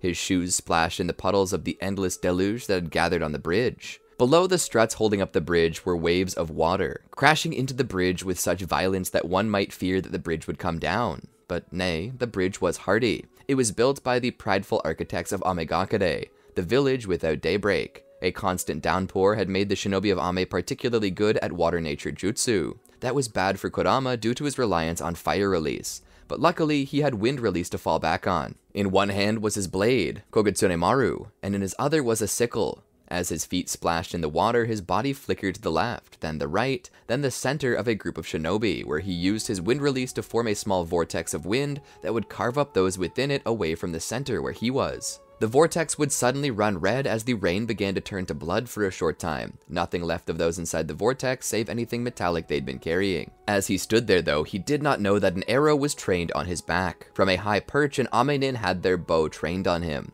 The arrow was pulled back. Suddenly there was a sound of lightning striking behind the bowman. Kurama smiled, knowing that there was no lightning in this normal rainstorm. The sound was the sonic boom of Konoha's yellow flash making his appearance. The bowman found his perforated body falling into the waves below. Kurama looked back and found Minato giving him a thumbs up. Kurama returned the gesture before calling up to him. "Where's Kushina?" Minato would shout back to him the same. "She's just up ahead. She and Master Jiraiya are surrounded by Amenin. We gotta bring the reinforcements." Kurama nodded and looked behind him to see the other Konoha nin coming. He raced forward, continuing on his way back to his Jinchuriki. Honestly, the war with Ame was unfortunate. As Kurama had heard, the war was particularly between Konoha, Iwa, and Suna in the form of a three-way brawl. Sadly, Ame was caught right in the middle, being perfectly centered between these two world superpowers. In the past, it was Kurama standing up for the little guy, but right now he was the aggressor. It was no secret that Konoha had started this war. Whether that was on purpose or not was unknown, but foolish pride had kept it going, and Konoha would not let it go. Not now. Not that so many had died for victory. Tsunade and Orochimaru found themselves rushing up beside Kurama. "Inari, where's Jiraiya?" Tsunade demanded. Kurama raced forward with them, pointing to a particularly intense battle on the bridge further. "They're there, sensei." Orochimaru raised his sleeve as he ran, exposing a contract in the form of tattoos on his arm. He bit his thumb and began to weave hand signs before completing the summon. Suddenly, from the waves below shot a massive water moccasin that arched over the bridge. Together they crashed into the Ame forces. Sadly, Ame wasn't even meant to be involved. But their village had become a battleground for the three great nations, and Hanzo refused to let this slide. And so what was a war between the three nations became a war between four. And now more people would die. Tragic, but hardly something Kurama had never seen before, or would never see again. Life was cruel, and the world had taught him that, and now he was going to be cruel back. That was just the endless cycle they were caught in. He wished they could escape it, but how and who would do it? The only one who could free him was the boy named Hagoromo nearly a millennium ago. He hoped that day came soon, but until then Kurama would survive, and he would fight to protect what he loved, consequences be damned. Tsunade's strength of 100 seal covered her body as she jumped into the air and smashed into the ground with such force that the bridge nearly collapsed. This sent a great number of Amenin flying. Kurama, his body coated in a thick red aura, his fox features exposed for those who looked closely enough to see. With great speed, he cleared through them like a bolt of lightning. The Amenin he passed turned to attack, but suddenly burst open from his slashes and perished. It was quite the graphic battle, but it was what one who went to war would expect. Suddenly, Kurama stepped in something. He looked down to see a dark greenish-brown liquid by his feet. "The heck is this?" he questioned. Suddenly he realized. "Get back!" Suddenly, the masses went up in flames. It was true that Amenin generally had the proper defenses to deal with fire style, but none of them had what it took to deal with Jiraiya's usage of it, as he utilized a form of oil that stuck to one's body like napalm. Even if you were surrounded by water, it would still burn you. Quite inhumane, but very imaginative. No doubt the brainchild of the master author himself. The Amenin began to retreat towards Amagakure, the walled village. As they did, they would activate dynamite, causing a portion of the bridge to collapse. Those few Konohanin in pursuit that hadn't been caught in the blast would find themselves drowning in the waves below as the bridge collapsed around them. Thankfully, the Sannin and their own personal squads were spared. Jiraiya and Kushina would meet up with the Orochimaru, Tsunade, Minato, and Kurama. "Quite the impressive feats, Inari," Jiraiya said. "You too, Minato. I heard you coming before I saw you." Minato scratched the back of his head in embarrassment at the compliment. Kurama came up to Kushina. "You're not hurt, are you? You're bleeding." She looked down. "Oh, it's nothing. Just some quick stitches and I'll be ready for more." "Not so," said the voice of Tsunade. Kushina looked up at her. "What?" Tsunade continued. "I've come to inform you that Hiruzen wants you back. You've been fighting non-stop for months on end. You've already lost 15 pounds. I can see your ribs. I told the Hokage and he wants the three of you back in Konoha ASAP." "What about Master Jiraiya?" Minato asked. Tsunade looked up at Minato.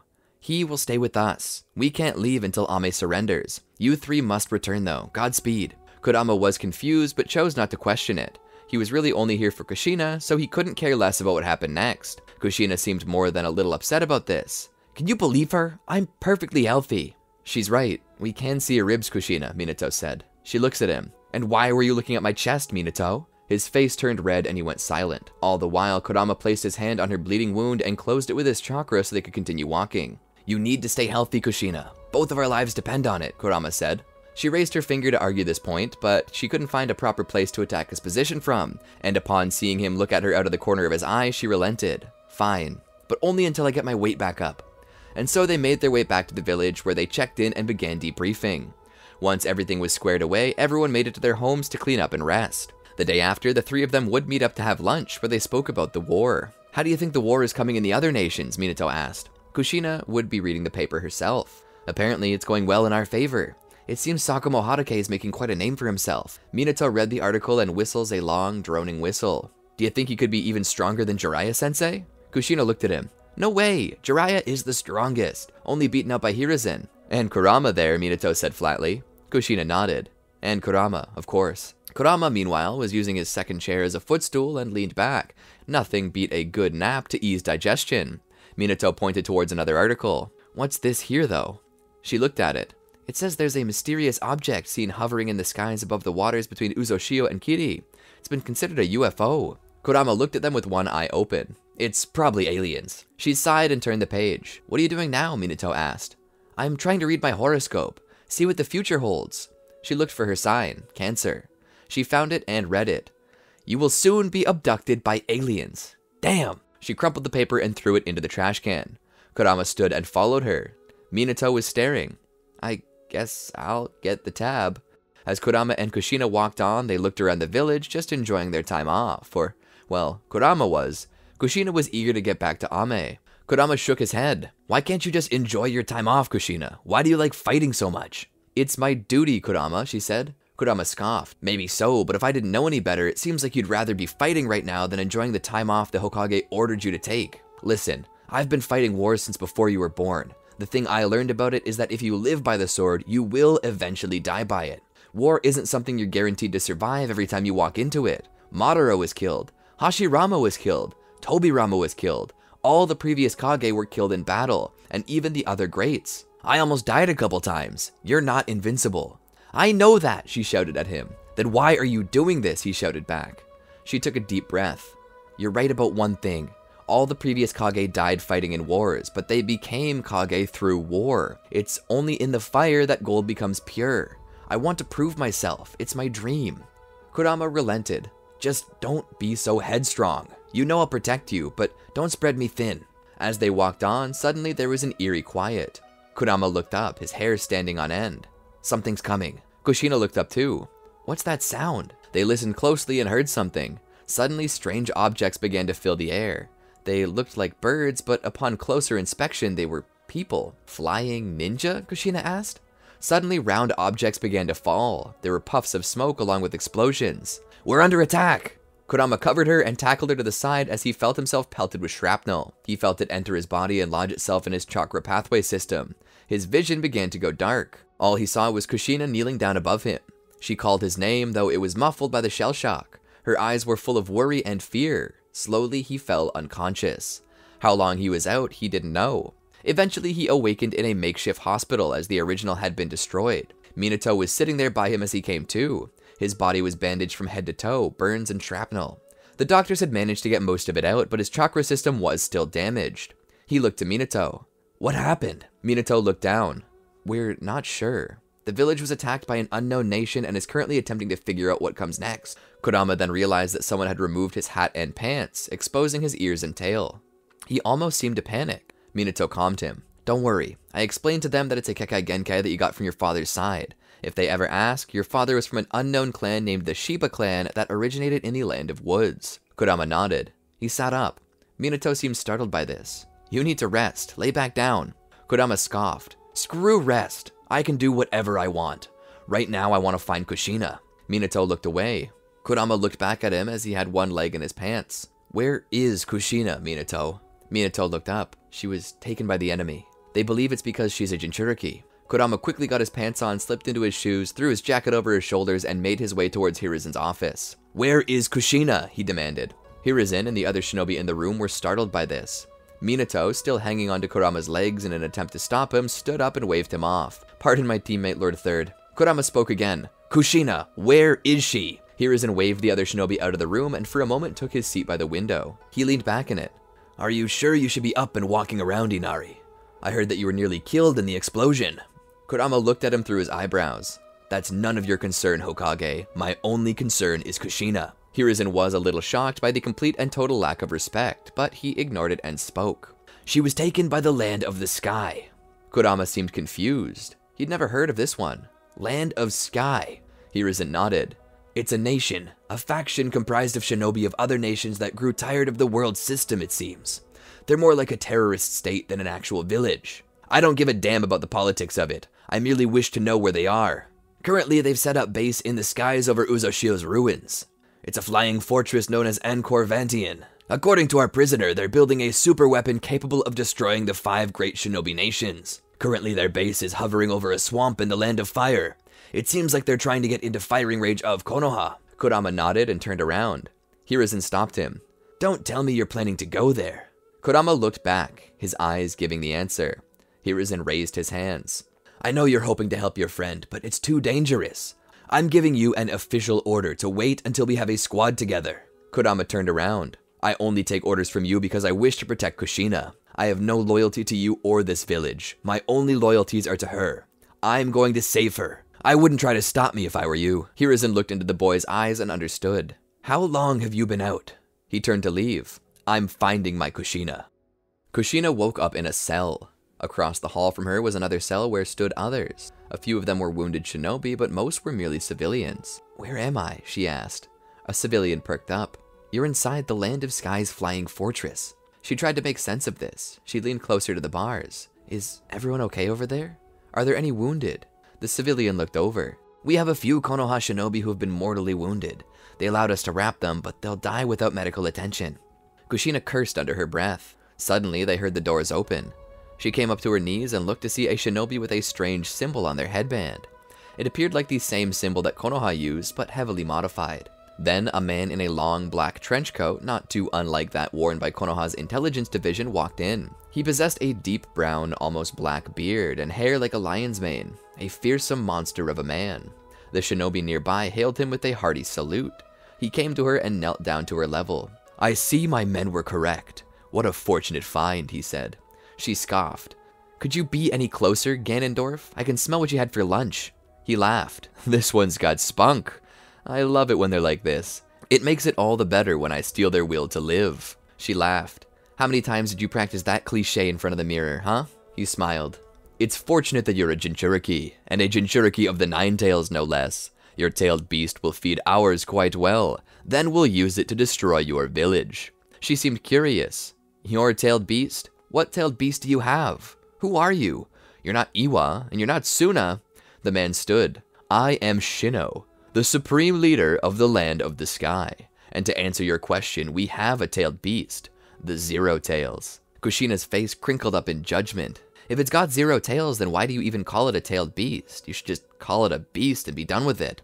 The supreme leader laughed. "I think we're done here. Prepare her to be siphoned." He stepped out. Kushina looked up. "Damn, My horoscope came true. Kurama had gathered his things and began to leave the village, heading in one particular direction. Minato was also carrying his things. So, how do you know which way they went? Oh, did you cross-reference their position for the newspaper with the position Hiruzen gave us to measure time and direction to come up with a location? Kurama looked behind him. What? No, I'm just tracking the chakra they left behind. Minato seemed more than a little confused. They walked for hours and hours. Eventually they needed to stop. Not because Kurama needed it, but because he knew Minato did. And so they sat down and waited. As he rested, Minato would come up to him. Hey, can you teach me how to make a tailed beast ball again? Kurama looked up. I told you, unless you have tailed beast chakra, it just won't happen. Minato nodded. Yeah, but I want to try anyway. Just a variation at least. A general shape. Kurama sighed. He held out his hand and a purple sphere appeared. Minato held out his hands and began attempting to do the same. It just puffed. Kurama shook his head. No, you've got to keep it dense and compact, but keep it spinning. It should spin the direction that your chakra naturally flows. Try again. Minato tried again, but had not much more success. This is a lot harder than it seems. How do you do it? Kurama thought about it. I've been capable of doing it for so long that I've kind of completely forgot. It takes control and precision. Try breaking it up into steps. It consists of 2 parts, control and power. Master each separately and then try to combine them. He gave Minato a water balloon. Try to spin the contents of that balloon. Minato took it and began to practice. Then what? Kurama looked at him. If you can master that quickly, then try to make the balloon pop to test your power. If you can do both those things, just do them together and you should make a tailed beast ball or a tiny weak human ball or whatever you plan to call it. Minato kept attempting the teachings. I'll name it later. The next day they continued to head out. They came to a river of gently flowing water. How will we get down this? Minato asked. Kurama brought Kugetsune Maru to bear and used it to cut down a tree. He threw it into the river and jumped down onto it. Minato would follow him. They would float down the river. In the distance, they saw the fortress shining like a city in the sky. The closer they got, the more they heard the sound of the flying machines that were being used. They floated closer to the fortress. Eventually, they got out of the water and climbed up on a riverbank. They made it closer. Kurama looked up. How do we get in? He asked. Minato looked too. I can get us in, but we'd need one of my kunai up there. Think you can do that? Kurama beckoned for his kunai. Minato handed it to him, and Kurama reared back his arm and threw it as hard as he could. The kunai went up into the air. Minato then extended his arm as Kurama was rolling his aching shoulder. Grab my hand now. Kurama looked back. I would if I didn't totally miss. Minato was shocked. Wait, you missed? Kurama nodded and pointed. It landed in the forest, way over there. Minato seemed depressed. That was specially made. It cost me so much. Kurama looked back. Just mark a regular kunai and let me throw it. Minato mumbled in aggravation, but he did as was bidden. Kurama took the second kunai and threw it. I think that one worked. He then took Minato's hand. The two of them teleported. As soon as they did, they found themselves on the steps of the flying fortress. They began to make their way through. Kurama stopped them and looked back. This is a big fortress. There are too many people to sense. We should split up.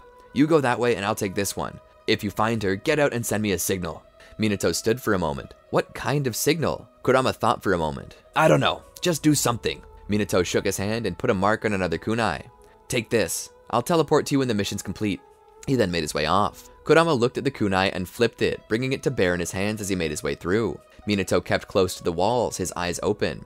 He continued to make his way down to the lower floors. The guard was a bit heavier here. As he made his way through, he found the prison area. There were 2 guards standing there. They looked armored enough to be protected from his weapons, so he needed another idea. He pulled out 2 kunai and stepped around the corner. The Sky Shinobi saw him. Intruder! They ran at him. Minato ran back towards them with his kunai ready. His enemies raised their blades. As Minato closed the distance though, his next actions were surprising. He discarded his kunai, one to the corner of the room and one out through the window. The shinobi were startled by this just enough that he could slide under their blows. The moment he did, he grabbed their legs and raised 2 fingers and suddenly utilized the flying Raijin technique to teleport to the kunai that was in the midst of freefall. He grabbed it and let go of the shinobi he was holding and raised his fingers again to teleport to the kunai he discarded in the corner of the room. Once he was back, he collected it and also made his way to the next area. The door creaked open and he made his way through the cells and found 2 rows, one full of people and one completely empty on the other side. He came to the door and looked in at the prisoners. Hey, have you seen a girl about my age? Red hair, fiery personality? The prisoners nodded. Yes, Supreme Leader Shino took her to the throne room to power their super weapon to destroy Konoha. Minato nodded. Alright, thanks. The civilian called out to him. Will you let us go? Minato came back to the door. Oh, of course. His eyes just went wide when he realized that he didn't take the keys from the guards when he killed them. Kurama made his way through the base. He hid in an alcove as a few shinobi passed by. He stepped out and continued to sneak through. He found a rather large room. He almost passed it by, but stopped and returned when he saw Kushina. Kurama stepped in. There, across from him, at the far end of the large room, was a man of incredible size and power, sitting on a throne, his hands and arms covered in large gauntlets. "A visitor," he said with a smile. "Another child. If Konoha's hedging its future on the success of a teenager, then I feel I might not even be needed to bring them to an end." As he stood there, he spoke. "Give me back Kushina. Do whatever the hell you want to Konoha. I just want her back." Shino began to laugh. "Oh, is this love? You really came here to confront the most powerful man in the world because of love?" Kurama didn't budge. This man was nothing to him and he knew it. All he needed to do was prove that. Dr. Shino stepped forward. "As heroic as that sounds, I fear you have a date with the Reaper." Dr. Shino dropped his cloak, exposing his torso. This was to Kushina's surprise, as she averted her eyes, refusing to admit that this man was cut like a diamond. Kurama wasn't intimidated. "Does removing your clothes somehow power you up, tiny man?" Shino shook his head. "No, I was just tired of ripping all my shirts." Suddenly, his muscles bulged even more. Kurama was amazed at the level of chakra this man suddenly had. "What is this?" he demanded. Shino pushed his hair back over his shoulders. "This is the 8th gate of death." Kushina called out to him. "Liar! No one can use the 8th gate and live." He looked back at her and smiled. "How foolish. This is the power of the Zero Tails. It's dark chakra with my medical expertise. I am a doctor, you know. And I pioneered a new form of regeneration that makes use of biofeedback. I call it the body revival technique. I'm using the Zero Tails' endless supply of chakra to fuel my regeneration, which in turn allows me to ignore the effects of the 8th gate while using it to its fullest potential." Kurama smiles. "Interesting. A powerful technique indeed. Too bad it won't save you." Shino crosses his arms. "I guess there's only one way to find out." Kurama rushes him and kicks at him, only to find it completely ignored by this man. Kurama's knocked back. He stands there in awe that his strike did nothing. How could this man even survive such a strike, let alone ignore it? He formed a tailed beast ball in his hand and rushed forward with it, smashing Shino in the face. Kurama's smirk turned to terror when he saw Shino standing there without even a scratch. Shino smiled. "My turn." He grabbed Kurama by the hair and lifted him up, striking him so hard that he flew through the wall. Kushina cried out for him. "Kurama!" Kurama lays there. His chest and stomach begins to turn purple as he vomits up blood. Kurama can't even watch him anymore. He lays there and wonders if he's going to die. Well, he can't stay dead, but if he did die there, it would take him so long to regenerate that Kushina would already be dead. So it would be a fate worse than death. A world without Kushina. Kurama manages to stand, his chakra working overtime to heal his broken ribs and ruptured internal organs. His form becomes more feral. Shino looks at him and remarks upon his dog-like appearance. "It's funny that you should love the nine-tailed fox's Jinchuriki, especially considering that you yourself are a fox. Aren't you afraid of competition? That it just might edge you up?" He stopped for a moment and looked back at Kushina and then once again at Kurama. "No way. You're the actual Nine-Tails, aren't you? Oh, that's even more romantic. Sadly, there'll be no happy endings for you. I will bring you to death's door and then feed you to the Zero Tails." Kurama smiles defiantly, as if a mere human could do that to me. Once more, they rush into battle. Kurama jumps to strike Shino, but Shino catches him mid-air and holds him up by his throat. Shino scoffs. "This is the power of the Nine-Tails? This is pathetic. I don't even need the 8 gates to kill you." He begins to laugh. Suddenly, in a flash of lightning, Minato appears due to Kurama's kunai he'd been holding. "Sukoro Hakai no Ningen Chikara-ken," he shouts as he pushes his replica-tailed beast ball into Shino's mouth, letting it detonate. As the smoke clears, Shino is standing there, his mouth wide open in an unnatural way. Minato stands. "Sorry, didn't mean to knock your jaw off." Shino's brow furrows as he grabs his jaw and pops it back into place. "You're going to die a horrible death for that." Shino's body flickers and he appears behind the yellow flash, to the point where even Minato couldn't see it. Minato raises his arms and legs to shield himself quickly and is knocked away. He hits the wall at an angle and bounces off. He lays there for a moment before shaking his head and standing. Wow, that one tickled. Deep down, he felt as if he had a stress fracture in his arm, leg, and 3 of his ribs, but he was hiding the pain just so he could insult this man. Flipping his kunai in his hand, he got down into a proper position. Okay, round 2. Kushina, still chained down, cried out for Kurama. "Please, Kurama, you have to get up. We need you." Minato came at Shino using his speed. He was already learning to outmaneuver and avoid Shino's attacks. His speed may have been greater before, but all Minato had to do was increase the chakra flow to his legs through lightning nature, and suddenly he was a literal bolt of lightning. He hit Shino in the chest with his knee before striking out at him 5 times, all while still in the air. The moment Shino went to strike him, he dodged back. Shino grabbed Minato by the leg and pulled him up. He punched him again before turning and throwing him at the throne, shattering it. "Let's see you run now, you little twit." Kushina then cried out, "Kurama, please, Minato's gonna die." Shino walked over to see Minato curled up on the floor. He knelt down. "Have you ever seen what it's like when you squeeze a man's head until it pops? It's like a balloon covered in bone. Let me show you." His hand stopped short of Minato's head. He stopped and turned around, seeing Kurama standing there, face twisted in rage. Shino stood, feeling the chakra change. Is this finally going to be a bit more interesting? Kurama had golden wisps of chakra leaving his body. Shino laughed. "Please, tell me you plan to kill me. It would make a perfect epitaph for you." Kurama roared as his body was consumed in chakra, entering his chakra mode. He rushed forward at incredible speeds. His fist clashed with Shino's. Shino looked down at the fists and grunted for a second before looking back up at Kurama and smiling. "Okay then, entertain me, fox boy." He grabs Kurama's arm and throws him towards the wall. Kurama lands on the wall, rolls along it, and jumps, throwing a tailed beast ball at Shino. Shino takes the shot, but this time it knocks him into the wall as well, leaving an obvious mark. While this was going on, Minato crawled over to Kushina and cut her free with his kunai. "We gotta stop him," Minato said. Kushina helped him up. "His source of power is the Zero Tails. He keeps it locked below us in a containment area. If we can destroy it, then his power will fade." Minato nodded and let her help him to the containment area. Shino hardly noticed. He was too focused on his fight. "Perhaps I underestimated you, demon fox. Show me what it is to be a god of destruction." Kurama rushed at him, his ears lengthening and 8 more tails appearing from behind his back, each one swiping out at Shino with incredible force. Below, Minato and Kushina could hear the fight. "Hurry, we need to do this." They looked up and saw a massive containment seal. It appeared to be a massive leech entombed in a cocoon of slime that was suspended in the air by a spider web. The spider web possessing tags not too dissimilar from the ones that had been put on her. Minato held out his hand and formed another orb. Just calling it a spiraling sphere for now. He tried to make it as big as possible. Kushina held out her hand too and used her considerable chakra well to fuel it and make it into a massive big ball Rasengan. "Do your best. Jump." Like a bolt of lightning, he was in the air. Stopping just above the creature, he smashed the Rasengan into it. Suddenly, the ball burst, knocking everyone back. In the fight above, Shino stood there, stepping towards Kurama, who was on the ground, having dropped out of chakra mode. "This really was shameful. I thought a god was supposed to be strong," Shino said. "My mistake." He stepped towards Kurama to finish him off. Suddenly, the ground below him buckled as a little part of it fell in. He managed to miss it. He stepped back and felt his source of dark chakra vanish. Without the fuel to keep his regeneration going, it slowly began to fail, his hair turning white and falling out of his head as his body and musculature began to deteriorate at an increased speed. He quickly canceled his transformation to keep from dying. Hitting his knees, he looked up at Kurama, who was standing above him with a scowl of disapproval. Kurama spoke. "Yes, your mistake."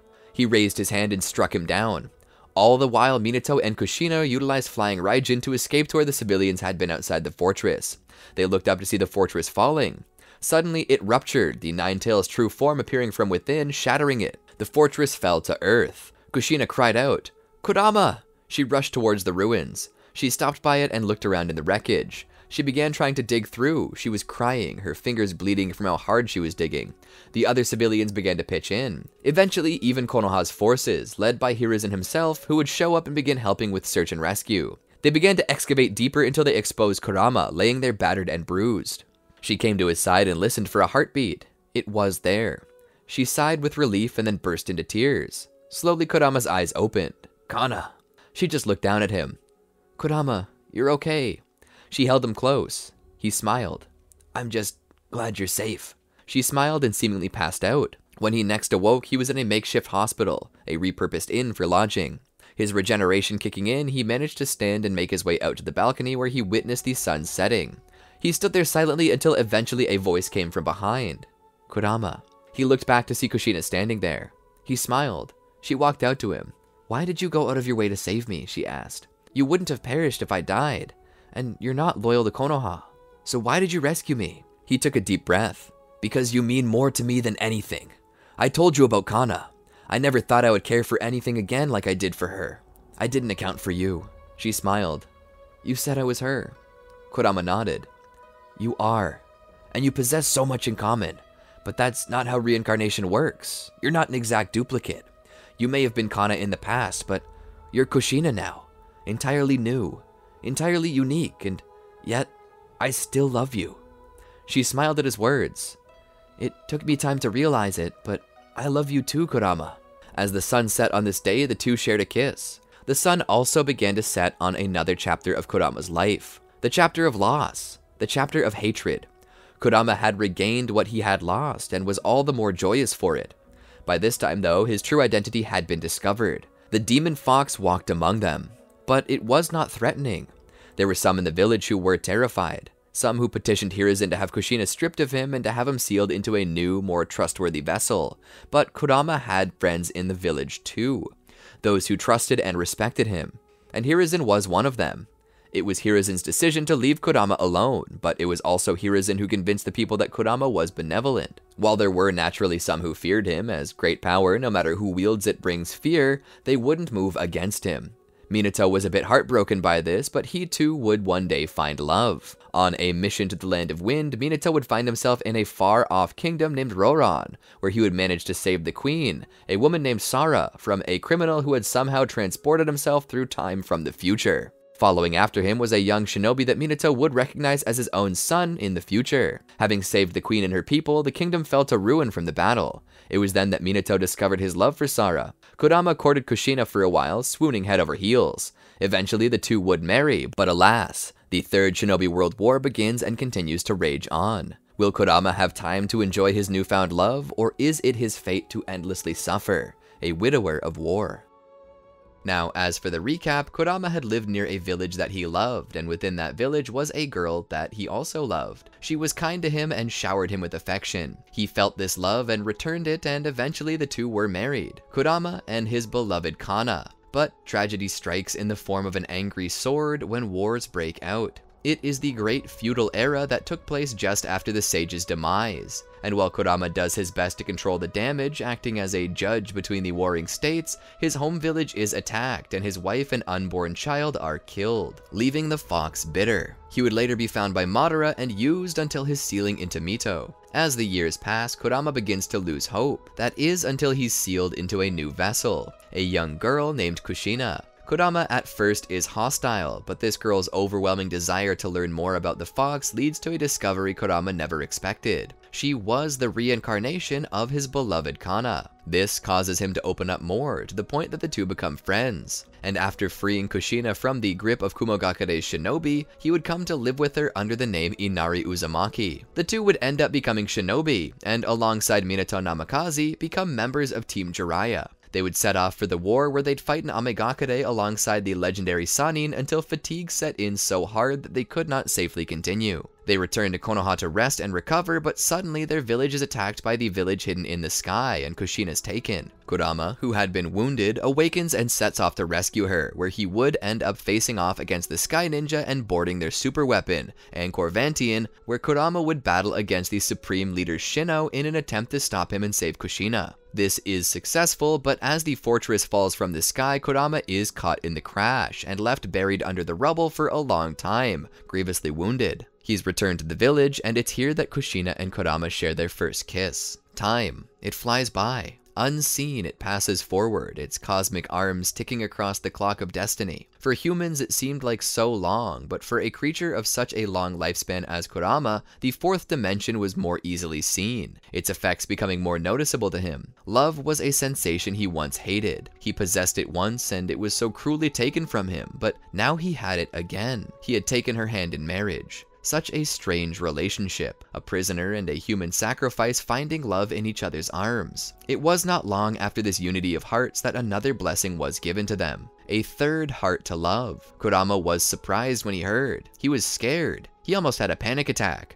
But her soothing touch reminded him that everything was going to be all right. Together they spoke of the child, what to name it, when suddenly she seemed to change the subject. Did you read the newest novel Master Jiraiya wrote? Kurama's brow twisted in confusion as he was unsure why it was that she would jump to such a strange topic out of the blue, but he humored her. No. I didn't even know he made one. Kushina seemed horrified at the lack of care Kurama was displaying. He sent it to us and even signed it as a gift. The tale of the utterly gutsy shinobi, she said. Kurama thought back. Oh, that. I did read that. Thought it was garbage. Didn't know Jiraiya wrote it. Kushina rubbed her face. It was true that this was far from Jiraiya's bestseller. In fact, he could hardly get anyone to buy it. He was basically giving them away, vowing that he would never write anything but lemon for the rest of his life. She looked it over. The story maybe could have been a little better, but the heart was there. The motivations and the drive of the main character to never give up, Kurama asked. He pulled the book to him. Naruto was the best part of that book. I would have enjoyed seeing him in another novel, probably one not written in crayon. Kushina almost laughed, but stifled it before she showed any cruel disrespect to her sensei. Naruto was one of the best protagonists I've ever seen. His conviction almost seems impossible, but somehow it worked. That's why I want to name our son after him. Kurama rolled his head back. Kushina, we're not naming our son after a fish cake. She huffed. Then what was your idea? He thought for a second. Kurama too. Kushina's gaze felt like he had just swallowed 1,000 needles. Fish cake is good. The two continued their journey into love and parenting, Kurama spending this time ever by her side. He was still a member of Konoha's military forces. Kushina received time off from the war due to her pregnancy, but Kurama did not. But did that stop him from staying by her side? Nope. Kurama just decided to go AWOL. I mean, what could they do to him? He was their nuclear deterrent. After everything they had done to him, they were lucky he hadn't turned his guns on them. Perhaps Hiruzen knew that too, because he didn't push it further. Kurama, on the few days he actually did bother to report in, seemed a little nervous. Stressed. He snapped, and his wit was sharpened to a razor edge. His aggression was something Hiruzen had come to understand from Kushina, who had been secretly cleaning up after Kurama's messes from behind. Hiruzen realized that Kurama had previously seen himself conceive a child with a previous lover during a war, and it was while he was away at war that both his love and his child were slaughtered. He was obviously fighting through some pain despite the joyous occasion of conception. Hiruzen would sit by the fox during one of their conversations. What's bothering you?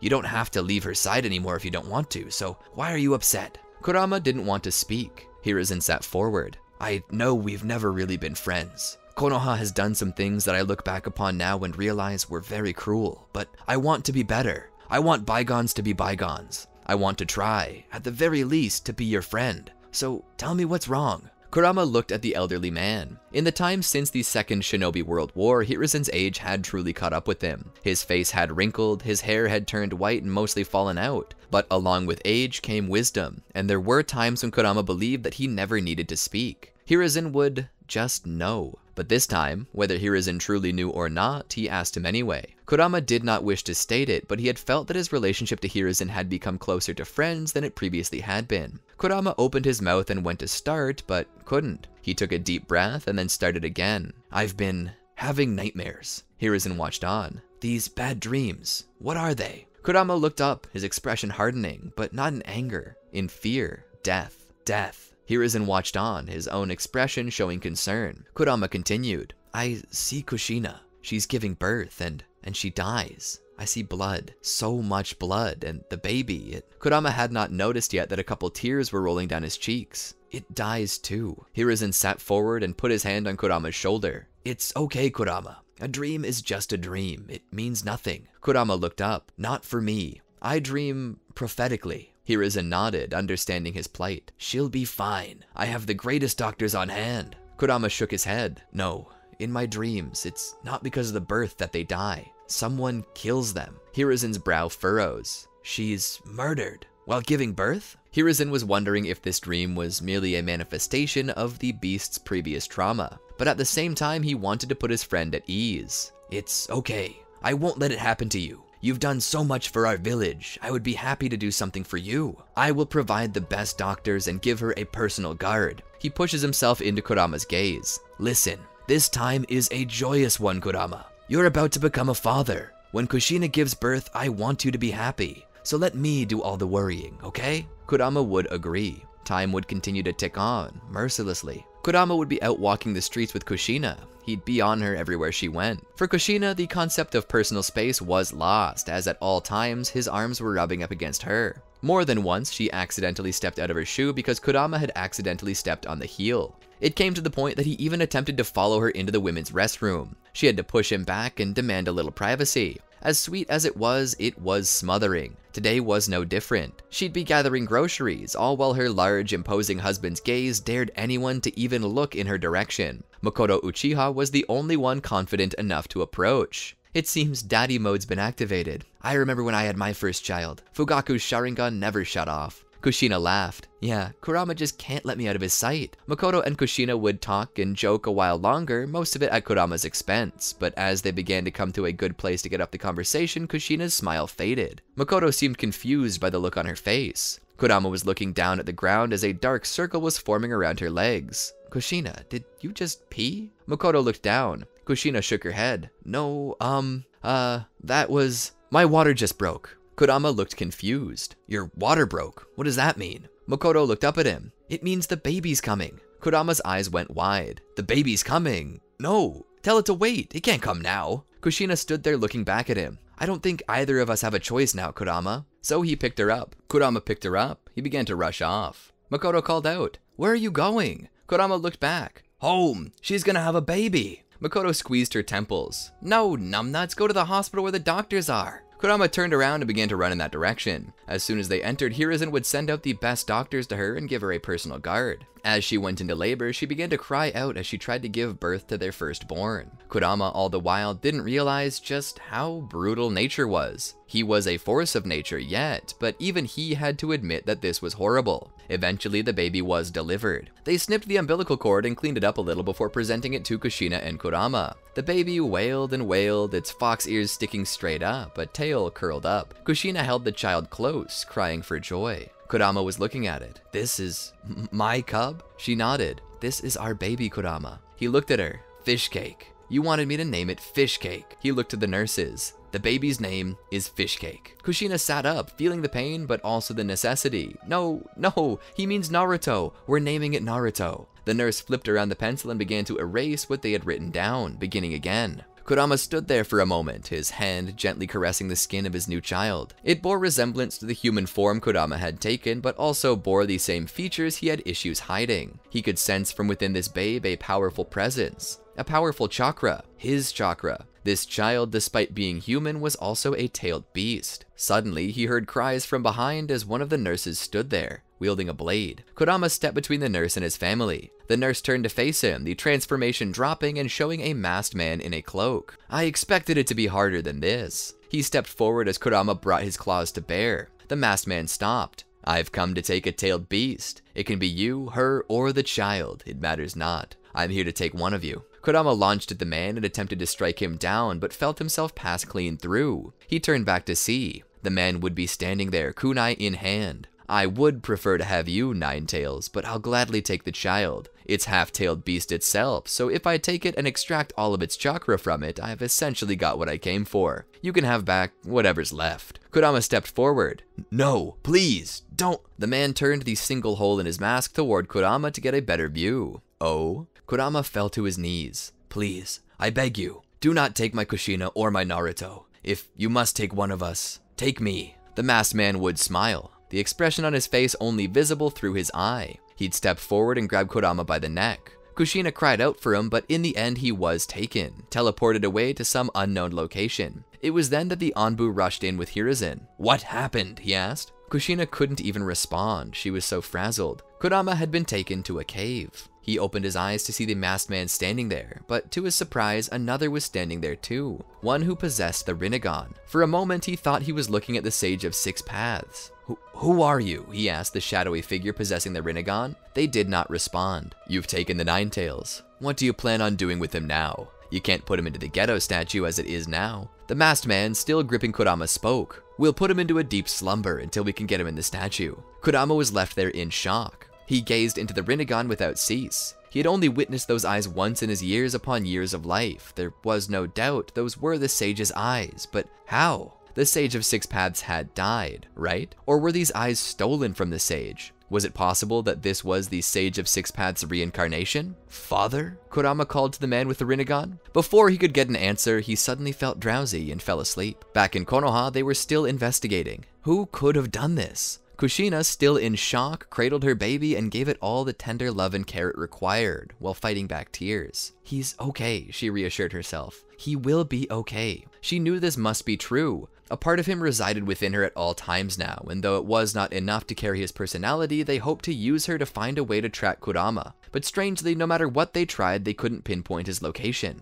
All they could do was continue investigating the masked man. They asked Kushina what she remembered, and she stated that it was surprisingly little, merely the type of mask he was wearing. But that helped them very little, as a mask could be changed. They began to reach a dead end. It seemed that they would never find him. The trail went cold, and so Kushina did the only thing she could do. She carried on with her life. The village vowed to never stop its search, but they didn't have anything to go on, so a breakthrough in the case never happened. Kushina would eventually get home and realize the truth of how lonely it was. The halls were quieter, the bed was colder, the food she ate for dinner tasted bland. It was as if the entire world had lost its color, and she was left in a monochrome reality where the only bright spot that existed was Naruto. Minato had been working hard to find Kurama. Eventually, Orochimaru would be discovered as having been killing and dissecting members of the village. This surprised Kushina. She had fought alongside him in the war, so his sudden defection surprised her. Despite her sorrow, she always had the help of Makoto by her side. As they spent time together, their children would too.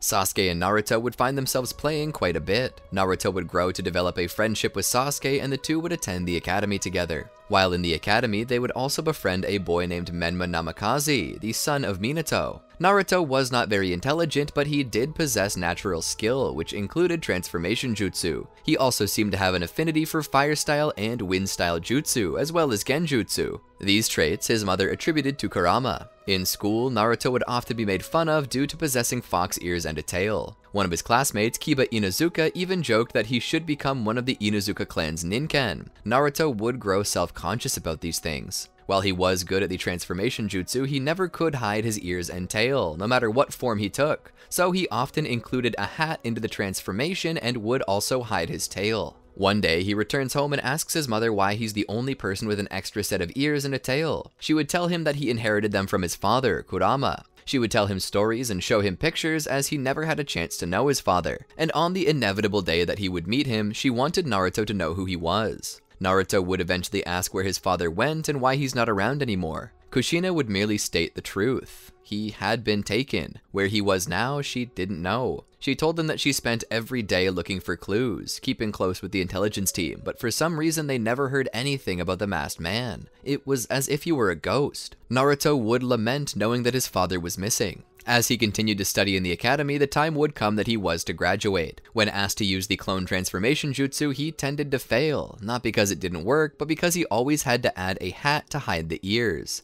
However, they would pass him anyway, especially when he made use of the tailed beast bomb, which would be mistaken for the Rasengan, an A-class jutsu. He'd eventually be put on a team beside Menma and Sasuke, all three assigned to Team Kakashi. And the first thing Kakashi would do would be to ask them about themselves and what was it that they wanted the most in life. For Menma, that was becoming Hokage, and for Sasuke, that was to become the head of the Konoha military police force. But for Naruto, his dreams matched the will of his mother. He wished to find and rescue his father. An admirable dream, Kakashi would call it. With Team 7 formed, they would set off on their missions. All the while, Kushina and Jiraiya met. "Any news, Jiraiya-sensei?" she'd ask over lunch. Jiraiya would smile. "Actually, yes. I've been working on Orochimaru's case recently, and I learned that he joined up with a rogue shinobi group known as the Akatsuki. The details aren't exactly known yet, but there are rumors that there is a man among the group that possesses a swirling mask with a single eye hole. They also say he possesses a Sharingan." Kushina seemed ecstatic with this new information, but now comes the hard part, finding more information. "Is Orochimaru still with this group?" Jiraiya shook his head. "He was with the group for a time, but he eventually left. I'm not sure why, but it's likely they were stifling his research, so he decided to leave." Kushina sighed.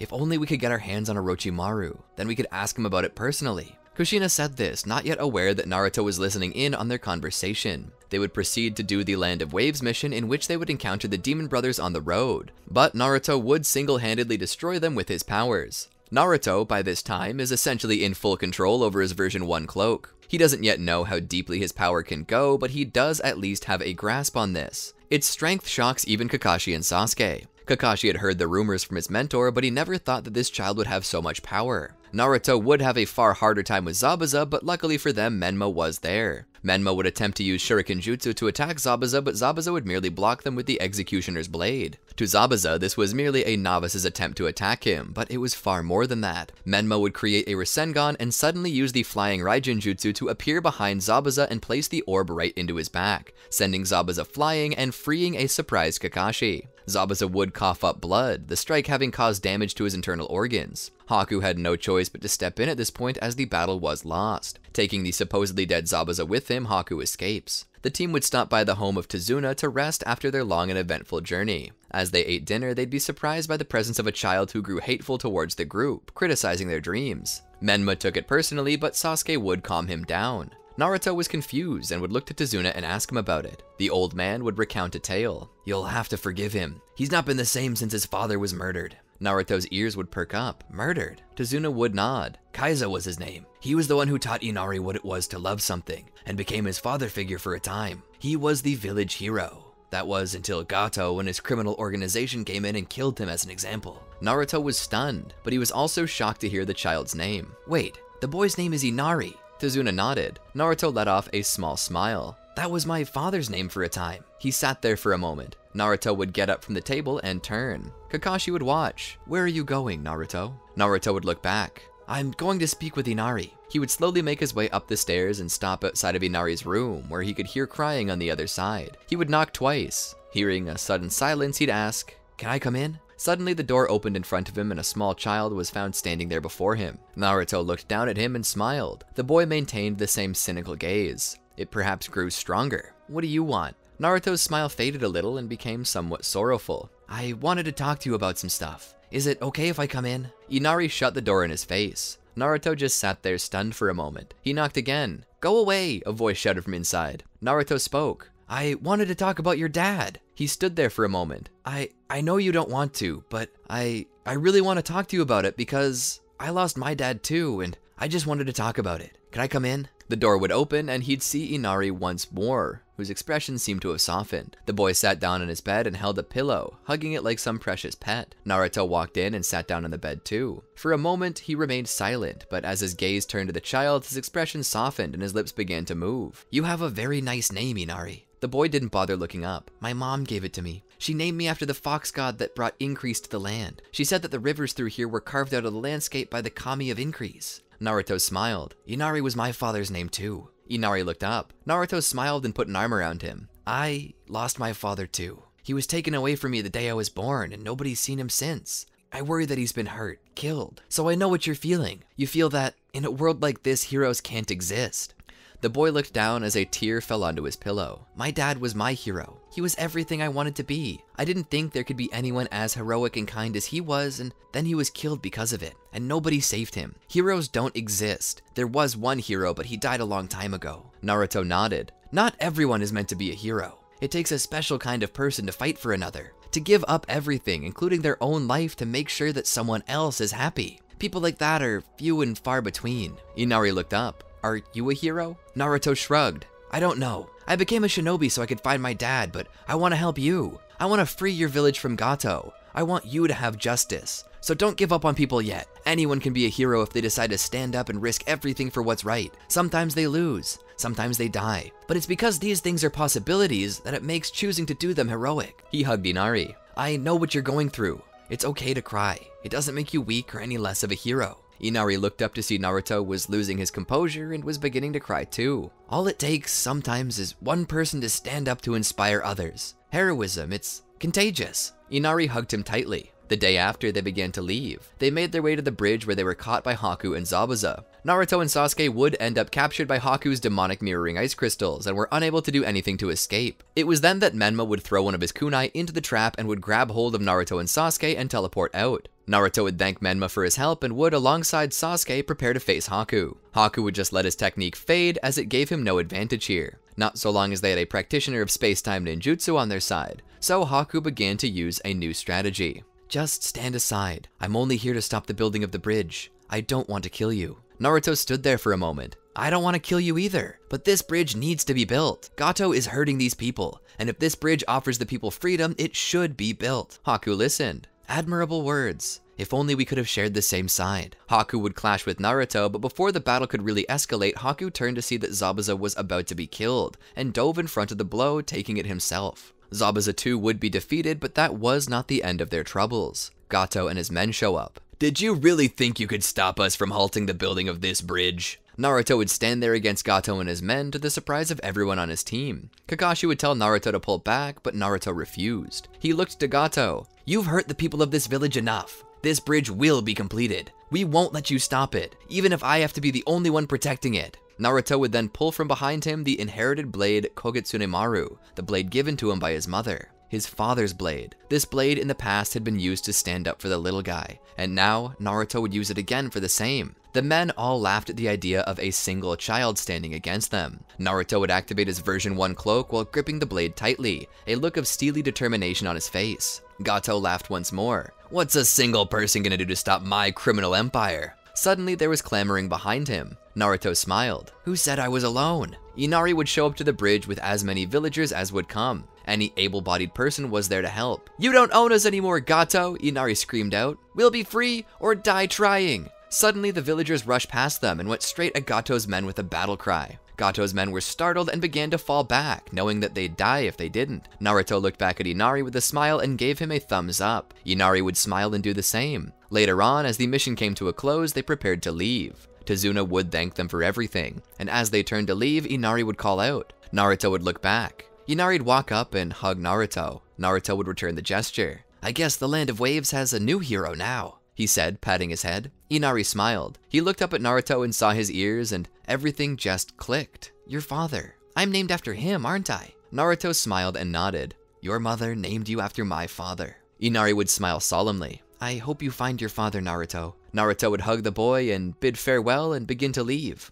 They'd walk all night to make it home. To say that Kakashi was impressed with this team was the understatement of all understatements. Naruto's drive and determination truly was something to behold. Coming from a true fan of Jiraiya's works, Kakashi was one of the few to know the secret of the name, and he was pleased to see Naruto living up to it. He hoped one day soon he could play a role in finding Kurama and bringing him back. Upon returning home, Kakashi would make his way to the office of the Hokage where he'd inform him of the mission's success. When he was informed that the Chunin exams would soon take place, Kakashi was the first to volunteer his students. Upon finally making it home, Naruto was tired. He walked into the house where he was greeted by his mother. The first thing she would do is walk in and give him a hug. She'd then begin to check him for any wounds. While he didn't seem to show any serious injuries, she would ask him if he'd eaten anything yet. He'd shake his head, obviously tired from the trip. So she'd go into the kitchen and cook him up a grilled cheese and make some apple slices to go with it. And if you thought she forgot to add the peanut butter to them, well, you're crazy. Naruto would sit there at the table and eat the food so quickly that Kushina was a little worried he might get a stomachache. She just watched him as he ate, sitting on the other side of the table, her head propped up with one hand as a smile ran away with her lips. Naruto would finish eating and sit back in his chair with a sigh.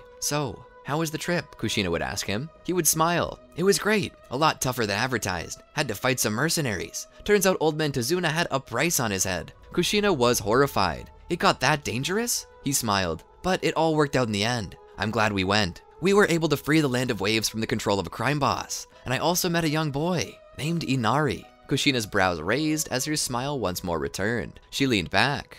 "Oh, did you?" Naruto nodded and explained the situation Inari had been in, and how he related to him. Kushina smiled. "Well, I'm glad it all worked out." She stood. "So what do you want to do now?" Naruto lay his face upon the table. "Sleep." Kushina giggled. "Well, go take a shower. I'll get your bed ready." Naruto would walk off to do as commanded. Kushina would begin to set up his bed for him. She thought back on how similar to Kurama he really was. He had drive and ferocity, but there was something in there that Kurama didn't seem to have. Where he got it from, she didn't know, but it was a genuine kindness, so deep that it seemed he would be willing to give you the shirt off his back if prompted. He genuinely cared for everyone, and he made friends wherever he went. If they were open to being friends with someone that looked as strange as him, then they'd become good friends. It seemed like that was something more than genetic though. It was inscribed into his very soul. He would return and crawl into bed where his mother would pull the sheets up on him. She sat there as he fell asleep. She kissed his cheek, and for a moment she had been transported back in time to when she and Kurama were younger. She wanted to protect this forever, but what she wanted most of all was to bring Kurama back so that Naruto could have his father again. She closed the blinds and kissed his cheek once more. "Good night, Naruto." The sound of metal clanged as Naruto jumped back. Before him was Neji Hyuga. Their kunai crossed as they continued to attack each other. Neji's attempts to use the gentle fist technique had fallen flat as Naruto revealed himself to be full of enough power that he could merely pop back open his tenketsu after they were closed by Neji. This did not put Neji at a disadvantage though. While Naruto was superior in most aspects, Neji's control and use of the Byakugan gave him a solid chance against Naruto. The crowd roared as the battle continued. These were the Chunin exams, and due to the prodigious nature of Naruto and the rest of Team Kakashi, they were allowed to participate. That's where they were now, in the middle of the final exam. The concept of teamwork fell away as even team members would end up fighting here. It was everyone for themselves, and Naruto knew well that he would eventually have to fight Sasuke and Menma, but until such a time he wouldn't worry about it. Instead, he tried to keep his head there, in the moment. With every attack, he learned something new about Neji. The biggest thing he learned was that Neji's Byakugan had a blind spot at the back of his head, which meant that Naruto could come in from that direction to get a good hit in. And so he added it to his strategy, finding the best way to go about it. And with a final strike, the battle was over. Naruto was declared the winner. As he walked back to the stands though, he passed by Menma who was waiting his turn. But first came Sasuke. "Where's Sasuke?" Naruto asked. "I don't know," Menma said. "He must still be off training with Kakashi." Naruto's mouth fell open. "He's still training?" Menma shrugged. "He's working on some new technique that mixes lightning release with the Rasengan." Naruto sat down. "Well, he's going up against Gaara, so we best hope he completed the technique." Gaara entered the arena. He waited there for a time. Naruto saw him enter and thought to himself how strange he felt. Something was wrong. It felt like he knew Gaara, despite having never formally met him before. Naruto sat there and watched. Sasuke, late as ever, shows up at the last possible second for his match. Naruto leans forward to watch. At the start, they're just sizing each other up before moving straight into taijutsu and later ninjutsu. Despite everything he tried, there was nothing he could do to break Gaara's sand shield. It was then that Sasuke held his hand out. Naruto sensed the swirling of chakra as he did so. He sat forward. He's gonna use it. He's gonna use this new Rasengan variant. Suddenly, his hand is covered in lightning chakra. Naruto's head drops. It failed. "No, look," Menma pointed out. Suddenly, Sasuke rushed forward at breakneck speeds, and with this technique not only managed to shatter the sand shield, but also stab Gaara with it. Gaara let out a troubled yell as he saw the blood. And at that moment, the Hokage's box went up in smoke and a genjutsu was placed upon them all. Naruto lay there unconscious for a while until he awakened. He rushed off after Gaara to help Sasuke. Both he and Menma caught up, but Sasuke is no match. He calls for the others to stand back. Naruto sees the grotesque form Gaara's taken and suddenly realizes what this is. "You're like Mom." Gaara, in his partial transformation, stands there, foaming at the mouth. Naruto holds his hand out to the others. "Stand back, I got this." Naruto suddenly enters his version 2 cloak. You see, Sasuke wasn't the only one to train for his matches. Naruto had been training with Jiraiya, who helped him understand how to make use of his father's techniques. Naruto would enter the battle with Gaara as Menma would check on Sasuke to see if he was hurt. Naruto calls out to Gaara and asks him why he's doing this. Gaara states that it's because he was born to kill, but above all, he was hired to kill by a man with pale skin and the visage of a snake. By listening to that description, Naruto pegged that he probably meant Orochimaru. Naruto had been studying up on this ever since he heard Jiraiya and Kushina talking about it. His ears twitched as he stood there, his body coated in a thick layer of blood-red chakra. "Give up now and I won't hurt you." Gaara scoffed and pushed his hand forward, the sand extending the reach of his strike. Naruto jumped up onto a tree and then down onto his arm and began running up it. Gaara saw him coming and tinier arms appeared out of the sand, making up his arm. Naruto sliced through them though. Gaara used his sand to form a shield, but Naruto broke through this too with the force of his own downward strike. Gaara was stunned, confused at how Naruto could possibly break his defense like that. Naruto punched him into the air and Gaara soared through the sky, not of his own volition. Suddenly Naruto appeared above him and struck him down, causing him to hit the ground hard. Gaara lay there for a time. Naruto landed a ways away from him. "Stay down." Gaara rose to his knees. "You think I'm scary?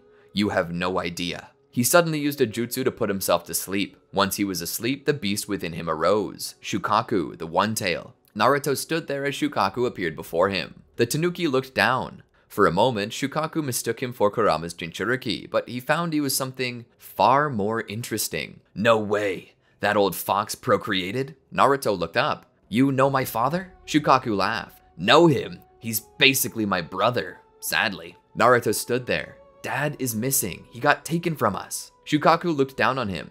"And this concerns me. Why? I'd be happy if he ended up dead, sealed, or anything else equally permanent." Naruto's battle stance softened. Please, Mr. Shukaku, my name's Shukaku. Please, Mr. Shukaku, please help me find my dad. He sat there, his ears angled down in sadness. Shukaku began to laugh. You expect me just to tell you? What's in it for me? Naruto looked at the ground as if he were looking for something to offer, but he was merely in his own head. He looked up and held up his sword. This is Kogutsune Maru.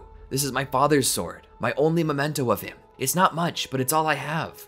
I'll give it to you if you help me. Shukaku was silent for about 10 seconds. All right, I'll help you find him. If that is the Kogutsune Maru I know of, it's his most prized possession. Naruto returns the blade to its saya. Shukaku begins to shrink down. I'll join you. My Jinchuriki may be problematic, but trust me to make him follow your orders. Gaara would then wake up and see Naruto. What happened? Why are you still alive? Suddenly, he would grab his head and go silent for a while. His face seemed to contort in terror. It was then that Kankuro and Temari would appear there at his side to defend him. They would threaten Naruto, but Gaara would stop them. No, we're going to help them. Temari and Kankuro would look back in confusion. Gaara's eyes commanded their respect, and they agreed to his orders, even without an explanation. That was just the kind of relationship they were stuck in. They knew that their brother was a monster, and they knew that their titles as brother and sister would only buy them so much leeway. Naruto was confused, but it made him smile as he knew that he gained a possible way to find his father. Sasuke and Menma would vehemently express their disapproval of this to him. Guys, I've never met my father. Not in a way that I can remember. I've been searching for him for a long time and have turned up nothing, but now I have a chance to find him. I can't pass this up. Please. After some deliberation, which consisted mostly of just Sasuke and Menma shooting each other questioning looks, they agreed. Gaara sighed. If we do this, we do it quick. I can't stay in Konoha after this, and I'm not gonna wait for you forever. You return to Konoha and get only what you will need. If you're not back here by sundown, we're leaving without you. Naruto nodded, and together he and the three made their way back to Konoha. As it turned out, Orochimaru, under the guise of the Kazekage, had attacked them and the third Hokage was dead. But Naruto and the others could not stay for the funeral. They needed to pack for a mission. Naruto walked into his home where Kushina found him. She pulled him into a long hug and kissed his head multiple times. Relief came to her in the form of tears. You're okay. Thank heavens. I thought you were hurt, or worse. Naruto pulled away. I'm fine, Mom. I gotta pack though. I leave tonight. He made his way to his room. She followed him. Leave? Why? As Naruto began to load up what he would need into his pack, he continued. I have found a chance to find Dad and possibly even avenge Old Man Hiruzen. What do you mean? I met another tailed beast today. Shukaku, the one tail.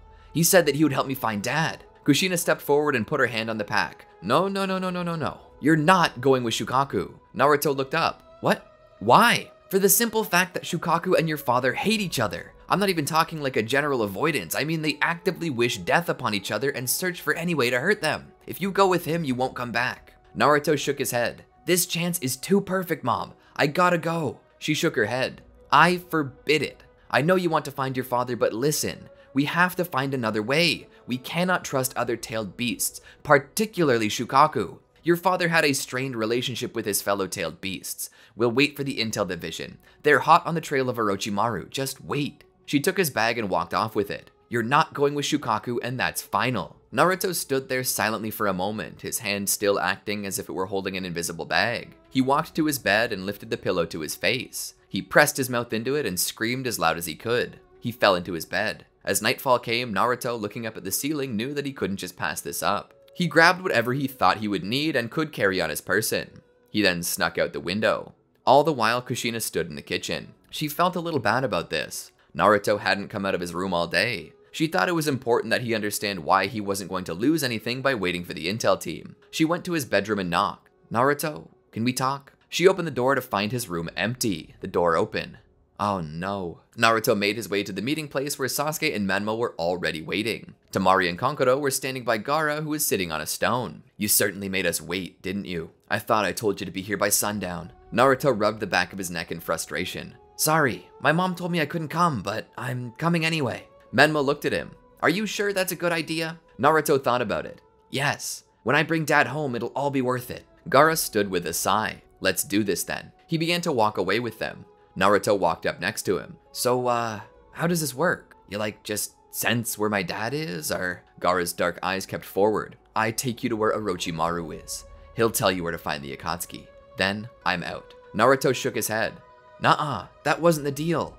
The deal was that you help me find him and I give you the sword. If you don't help me find him, you don't get the sword. What do you think I'm doing, dumbass? I'm helping you find him. Naruto shook his head again. No, the deal was you help us find him, not help us find the guy who helps us find him. If you want the sword, you gotta stick with me until I find my father. Gaara scoffed. I don't care about your sword. Suddenly, he gripped his head and leaned up against a tree, uttering a string of profanities below his breath. Fine, let's just go. Gaara led them through the forest for a good ways, across the plains, and past the final valley. As they walked by, Naruto couldn't help but admire the statues. Sasuke stopped and looked at them too. He looked to Naruto. That's Hashirama Senju and his eternal rival, Madara Uchiha. They fought each other here, and their battle caused this valley to exist. Naruto looked over in confusion. They fought each other? Over peace? How does that make sense? Well, you see, both of them believed in peace, and they both wanted what was best for everyone. But eventually, Madara's ideas changed, and he lost faith in his friend. In hopes he didn't screw over the Uchiha or cloud their eyes with a false solution, he tried on multiple occasions to destroy the hidden leaf. Naruto nodded.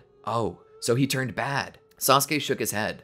People aren't always black and white like that. The Shinobi World calls for sacrifice, and sometimes that can be of a moral nature as well as a physical, familial. Madara, like Hashirama, sought peace, and their methods collided, which caused this battle. Madara may have had methods people disagreed with, but his intentions were of a pure heart. He wanted people to be happy. Why else do you think they made a statue of him? You don't make statues of your enemies. Madara helped found the village, and then his ideas changed on what brought peace. He had good intentions. Then again, I suppose the road to hell is paved with those, isn't it? Sasuke began to walk away. All the while, Naruto thought deeply about it. He continued to walk with them until they eventually found Orochimaru's base. You're sure he can lead us to my father? Naruto asked. Gaara looked in for a moment. Can he? Yes. Will he? That's harder to answer. Orochimaru's a little like the devil. He'll do things for you, but he'll always take his toll, and the toll is far more than it's worth. Understand that. For you, you'll have to give up something important to gain what you seek. Could be your morals, could be your friends, your body. Orochimaru will take his pound of flesh. Beware. Aren't you coming in with us? Menma asked. Gaara looked at him. I'm still with you, but I'm not going in. I don't fear many things in this life, but Orochimaru is one of those few things. I've failed him once. I dare not approach him until a deal is struck. Naruto nodded. They walked inside. Sasuke looked to Naruto. You know we're gonna die, right? Naruto looked to Sasuke. Possibly. You have a plan, right? Menma asked. Naruto looked around at the structure. Working one up right now. They walked deeper until they were caught by the sound 4+1. They're then taken to Orochimaru, who, despite the intense pain he's in, plays it cool and acts as if he was expecting them the whole time. After all, Orochimaru understands that it's not only important to have power, but to project it, even if it's not there. Often, the threat of something is enough to deter action and put the enemy into a state of terror, even if there is no real threat. And that puts all the cards into Orochimaru's hand. What have we here? He asks curiously. Naruto begins to speak. We're not here to bust you. We're actually here for your help. Orochimaru sits forward, his hands a dark gray color, the cost of his battle against Hiruzen. Oh? And what is this favor? We want you to tell us where the Akatsuki may be hiding the Nine Tails. Orochimaru smiles. This is interesting indeed, but I'm not a charity. I do barter and trade. So tell me, what will you do for me in return that I cannot already do for myself? Naruto thought for a moment, looking at Orochimaru's hands. Perhaps we can heal your arms. Would that be enough? Orochimaru scoffed his way into a chuckle. I can merely jump into a new body to repair my arms. I don't need to have them back. Naruto was not exactly sure what they could do for Orochimaru besides that. Orochimaru smiled. What I do need is a new body. Menma and Sasuke looked to each other. What are you asking us to do? He asked Orochimaru. I'm asking you to do nothing. You walked right in here and exposed yourself to my reach. I wish to take the body of that Uchiha there. He possesses unusual potential for an Uchiha. I'll take his body. Sasuke got into a defensive position. Naruto shook his head. Nope, out of the question. Orochimaru began to laugh. You understand the situation you're in, don't you? You don't have a choice. Naruto then held up a paper tag. This is a bomb. Orochimaru looked at it. Oh, planning to blow yourself up? He shook his head. No, I'm planning to blow you up, particularly this entire facility. All of your precious research, gone. Orochimaru sat back. You bluff. You would be unable to do that if you were caught by my Sound 4. Suddenly, a Naruto shadow clone ran into the room. We're all set up, boss. Naruto smiled to his mirrored image. Good job, me. He turned around and raised 2 fingers. All I have to do is will them to explode and this whole place comes down. Orochimaru seemed to sweat. You're still bluffing. It's not true. Even if it was, you'd die in the blast too. Naruto looked at the tag in his hand. Maybe it's true, maybe it's not. You have no way of knowing.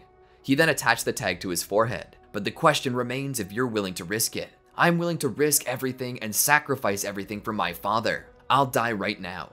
I'd rather die than go home and tell my mother that I failed to bring her husband home. So look into my eyes and tell me I'm lying.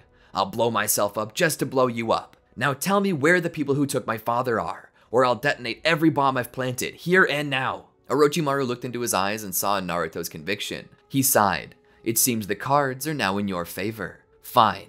I'll show you everything I have on the Akatsuki. He snapped his fingers. A map was brought to him. It's been a while since I saw their bases, so things may have changed. However, last I checked, they had bases all through this region. He circled a bunch of places in Kirigakure, but their main base, where they're likely holding the Nine Tails, would be here. He pinpointed Amagakure. He pulled out a second map. There's a statue there of a demon with the Rinnegan. That statue marks the entrance to their base. Go there and you'll find what you seek. Naruto took the maps and removed the paper bomb from his forehead and dropped it on the ground. His fingers still raised, he took the maps. If you send anyone after us, I'll know, and I'll activate the tags. So be a good boy and wait here, Orochimaru. Naruto turned around and began to leave. As they left, they met back up with Temari, Konkoro, and Gaara. Menma looked to Naruto and asked him flatly, "Did you really set any explosives?" Naruto giggled. "Of course not. Sometimes the amount of actual power you have isn't as important as the amount that you tell people you have." He lowered his fingers. Suddenly, the entire base went up in a fiery explosion. Everyone turned back to look. Menma looked to Naruto. "I thought you said you didn't set any explosives." "I didn't." "That's because I did," Gaara said. "That man killed my father." Konkoro looked over. "Well, to be fair, Rasa wasn't exactly the world's best dad. I never said he was, fool. Revenge on him was reserved for me. Because he stole my chance at revenge on my father, my revenge falls to him. I hope he rots in hell beside that bastard of an old man." They turned and began to walk away. It wasn't long after that Kushina appears there alongside a large party of other skilled shinobi, including Minato, Kakashi, and Itachi. In their search for the missing Team 7, they encounter Orochimaru's base.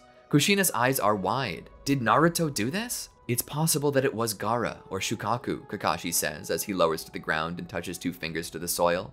"No chakra signature. Either nobody's home or nobody survived." Kushina stood there in awe for a moment. "Let's continue then and find the children." Kakashi let loose Pakun. He pet the dog and spoke. "You're a good boy. You're a good boy. Now I need you to see if you can't pick up Naruto's scent." Naruto and the others were walking to Amagakure. It was closer and didn't require a boat to reach. Not to mention that Orochimaru had stated earlier that it was their main base. "So what are we supposed to do?" Menma asked. "How do we get in?" Naruto looked over inquisitively. "Ame is walled off," Sasuke said. "They're not allowing people in, especially not shinobi from other nations." Naruto thought about it for a second. Gaara looked over. Whether it was him or Shukaku speaking, he didn't know, but Gaara did speak. "Oh, has the wily fox run out of tricks?" Naruto shook his head. "No, I think I have an idea." He took off his headband and ripped the sleeve on his jacket. He rolled his head on his neck. "Let's do this." The guards stood by the gate, keeping watch as they always did. None were to pass. That was the command. They faced the bridge as the deluge of rain continued to pour down upon them. But as they watched, they noticed tiny silhouettes moving towards them. 6 children, each one of them being dragged by another. They held their spears, ready for anything. Eventually, it all became clear.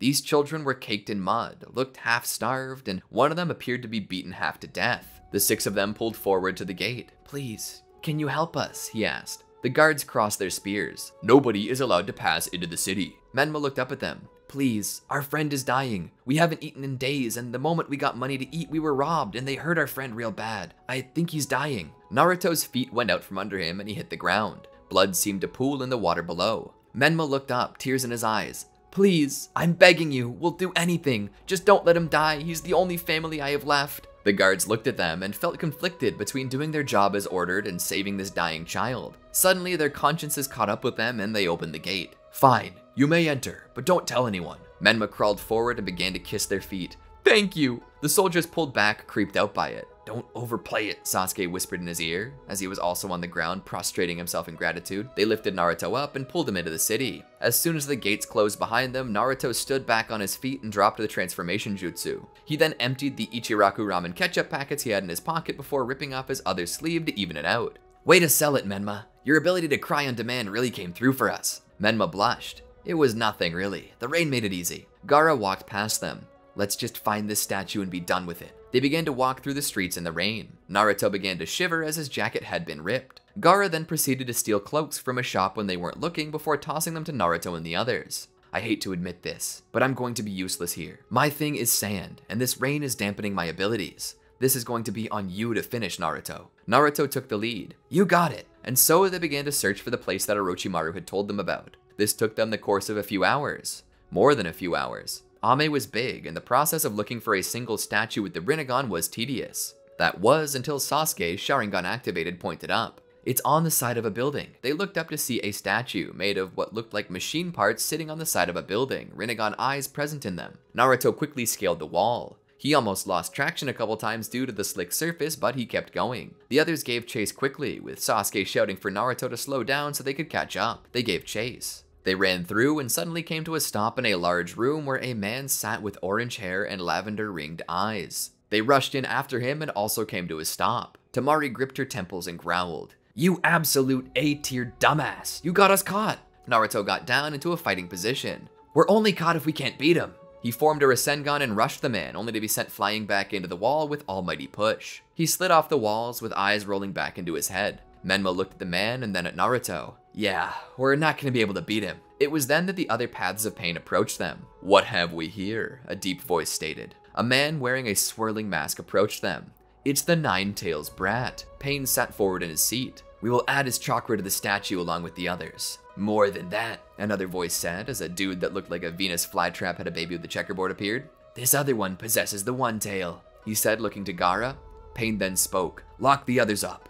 Take the One Tail to be unsealed and put the fox with his father." Zetsu grabbed Gaara and took him to another room as the Six Paths locked away Team 7 and the Sand Siblings. Tobi would take Naruto to another room where they would find Kurama laying in a bed unconscious. Was it kindness? Who knows? But Tobi allowed Naruto to go to his father without restraint. Naruto crawled up into the bed and looked at the man who appeared to be a much older version of himself. "Dad?" He looked up at Tobi. "What did you do to him?" "Nothing. We merely put him into a slumber so that he couldn't escape us. Get comfortable, because we're going to do the same to you. When you next awaken, you and your father will be one within the Ten Tails." He then cast Naruto under a genjutsu, causing him to fall asleep. Just outside though, Pakun was sniffing. "This is extremely difficult in the rain," the dog said. "Give me a fresh whiff." Kushina knelt down and let the dog smell the ripped sleeve that they had found. Pakun turned around. "I still have a scent. It's dying quickly, but I've got it." He led them in the direction. He stopped in front of a building with a statue of a face on it. He looked up. "This is the location." Kushina gazed up at the building.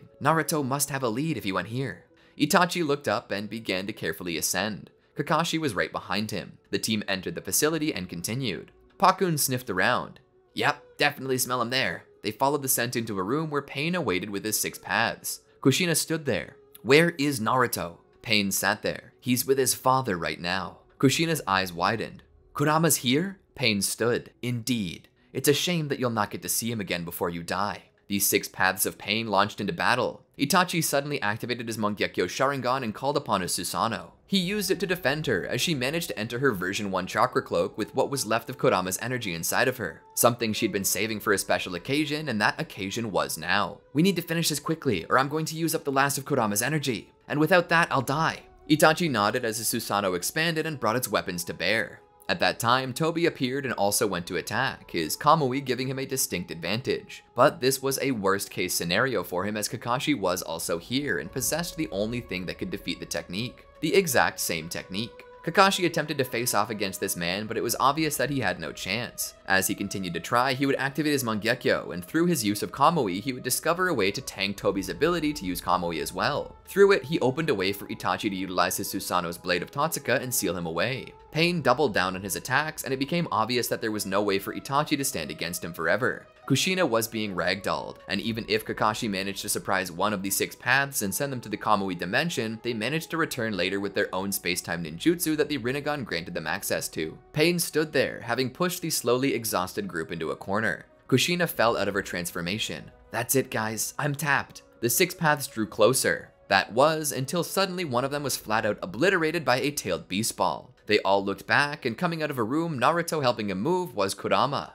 With Tobi having been sealed up, the genjutsu had come to an end. Kushina smiled weakly, and Kurama stood there activating his chakra mode. Pain took a step back. Kurama came closer, his 9 tails swinging behind him. "You know, I would ask about your eyes. They remind me of the Sage of Six Paths. That man was like a father to me. I loved him. I would have died for him. And perhaps I would have died for you too had you proved yourself to be his reincarnation. But now, I'm just gonna kill you. Whether you're the Sage of Six Paths or not, you screwed up big time. You messed with my family, and you threatened my wife and my child. And for that, I'm going to destroy each one of you and the real body you got hiding in some back room somewhere. The other Six Paths rushed Kurama, but he stepped forward with his full power and bodied each one of them with little to no effort. I mean, do you expect anything less from him? He still scales above Naruto, and at this point he's about as strong as Naruto in the climax of the 4th Shinobi World War, so he one-shots. He then makes his way to the containment area and breaks the rest of Team 7 and the Sand siblings out before he goes to the next room. As Zetsu attempts to pull the one tail out of Gaara to steal it away, he's caught by the throat. Kurama looks him dead in the eyes. Zetsu holds up his hands. "We can talk this out." Kurama simply says, "Go to hell," and evaporates him with a tailed beast ball. Naruto helps Gaara up. Kurama looks to Naruto. "Get your mother out of here. I'm destroying the entire village." Naruto looks back. "No, Dad, you can't." Kurama looks back. "Why not?" Naruto stood there. "Because they're not evil. I got in by playing on their sympathy. They thought I was dying and broke rules to let me in so they could save my life. Please, don't punish the good with the bad." Kurama looked to his son. "Fine. Only this building. Regardless, get out." Naruto and Gaara met up with the others, where Menma managed to use his flying Raijin jutsu to get them out of the city. They looked back and suddenly saw a flash as a massive fox rose from the skyline. Naruto was in awe. "My father is that? People said he was a god, and I guess I see now. They weren't far from the mark." Kushina looked to him. "Your father is an ancient force of nature, but he has a heart like gold." She passes out. Naruto turns back. "Mom!" After a while, Kurama forces his way out of the village, and none dared stop him. He meets them right outside the gates. There he sees Kushina on the ground. He runs to her. "Kushina!" He comes to her side. She opens an eye. "Kurama." He takes her hand. What's happening?" Kakashi looked to him. "She used the last of the power you stored within her in a bid to save you." Kurama looked down. She smiled. "We both knew that one day we'd have to say goodbye. You're immortal and I'm just a human. I age and you don't. Whether it's natural or unnatural, I would still leave you a widower." Naruto took her hand. "Mom!" Kurama looked deeply into her eyes. Maybe one day you will, but today doesn't have to be that day." Her head bobs forward as she catches it. "We might not have a choice, Kurama. If this is the end, just know that I will always love you. And Naruto, you're my precious child. You possess something me and your father could never amount to." She wiped the tears from his face. "You possess a heart full of limitless love. Don't let this ruin it." Kurama shook his head. "Stop talking like that. You're not gonna die. I won't allow it." She looked back to Kurama. "I love you." Her head then fell back. Kurama quickly put his hand on her chest and began to send in pulses of his chakra. "No! Come back, damn it! Come back!" He kept sending pulses but got no response. "Come back!" he shouted as tears rolled down his cheeks. "Come back! Come back!" A week later, Naruto sat at his house on the couch. Beside him was his father reading the paper. Naruto hugged up against him. Kurama laid the paper down. "So, tell me what it was like for you growing up. I missed so much." Naruto smiled softly. "It was strange. I was the only kid in class with a fox's tail and ears.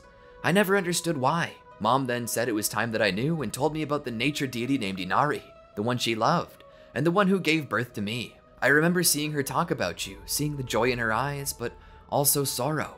I'm sorry I wasn't here for you, Naruto. If I had been able to, I would have come back." Naruto nodded. "It's okay. I know why you had to leave, and Mom knew too. And I know that wherever she is right now, she's glad that you're home." Kurama nodded. "By the way, where is your mother?" he asked. "I'm right here," she said as she came out of the kitchen holding a cup of coffee. She handed it to Kurama. He turned to face her once more. He leaned forward and kissed her. "Naruto's right. I am happy. I'm so happy. This is all I could have asked for." Kurama shook his head. "No, this is all I could have ever asked for. I lost everything and gave up on life, but you reminded me that it was still worth living. I'll always be grateful to you for that. For the days you visited me in my cage just to talk to me, I'll treasure that always. And I understand that one day I will lose you again, but I won't forget your love. And if you reincarnate again, I swear I'll find you." She smiled and kissed him once more. "I'm gonna hold you to that." And that wraps up the story in a nice little bow, don't you think? I really enjoyed writing this one. The reimagining of Kurama and Kushina's relationship was a fresh take on the way that they saw each other. Kushina had always seen Kurama as this giant ball of hatred, but if she could have seen past that, then perhaps Naruto wouldn't have lost his parents that day. There's no telling what could have changed. Of course, this doesn't have to be the end of the story. If you enjoyed it and would like to see a sequel, let us know by clicking that like button and telling us in the comments that you would like to see a spin-off to this that goes a little deeper. Until next time, peace. Did you enjoy our video? Well, then be sure to check out these other great videos from the Amagi, and make sure to subscribe and ring the bell to get notified about our latest videos.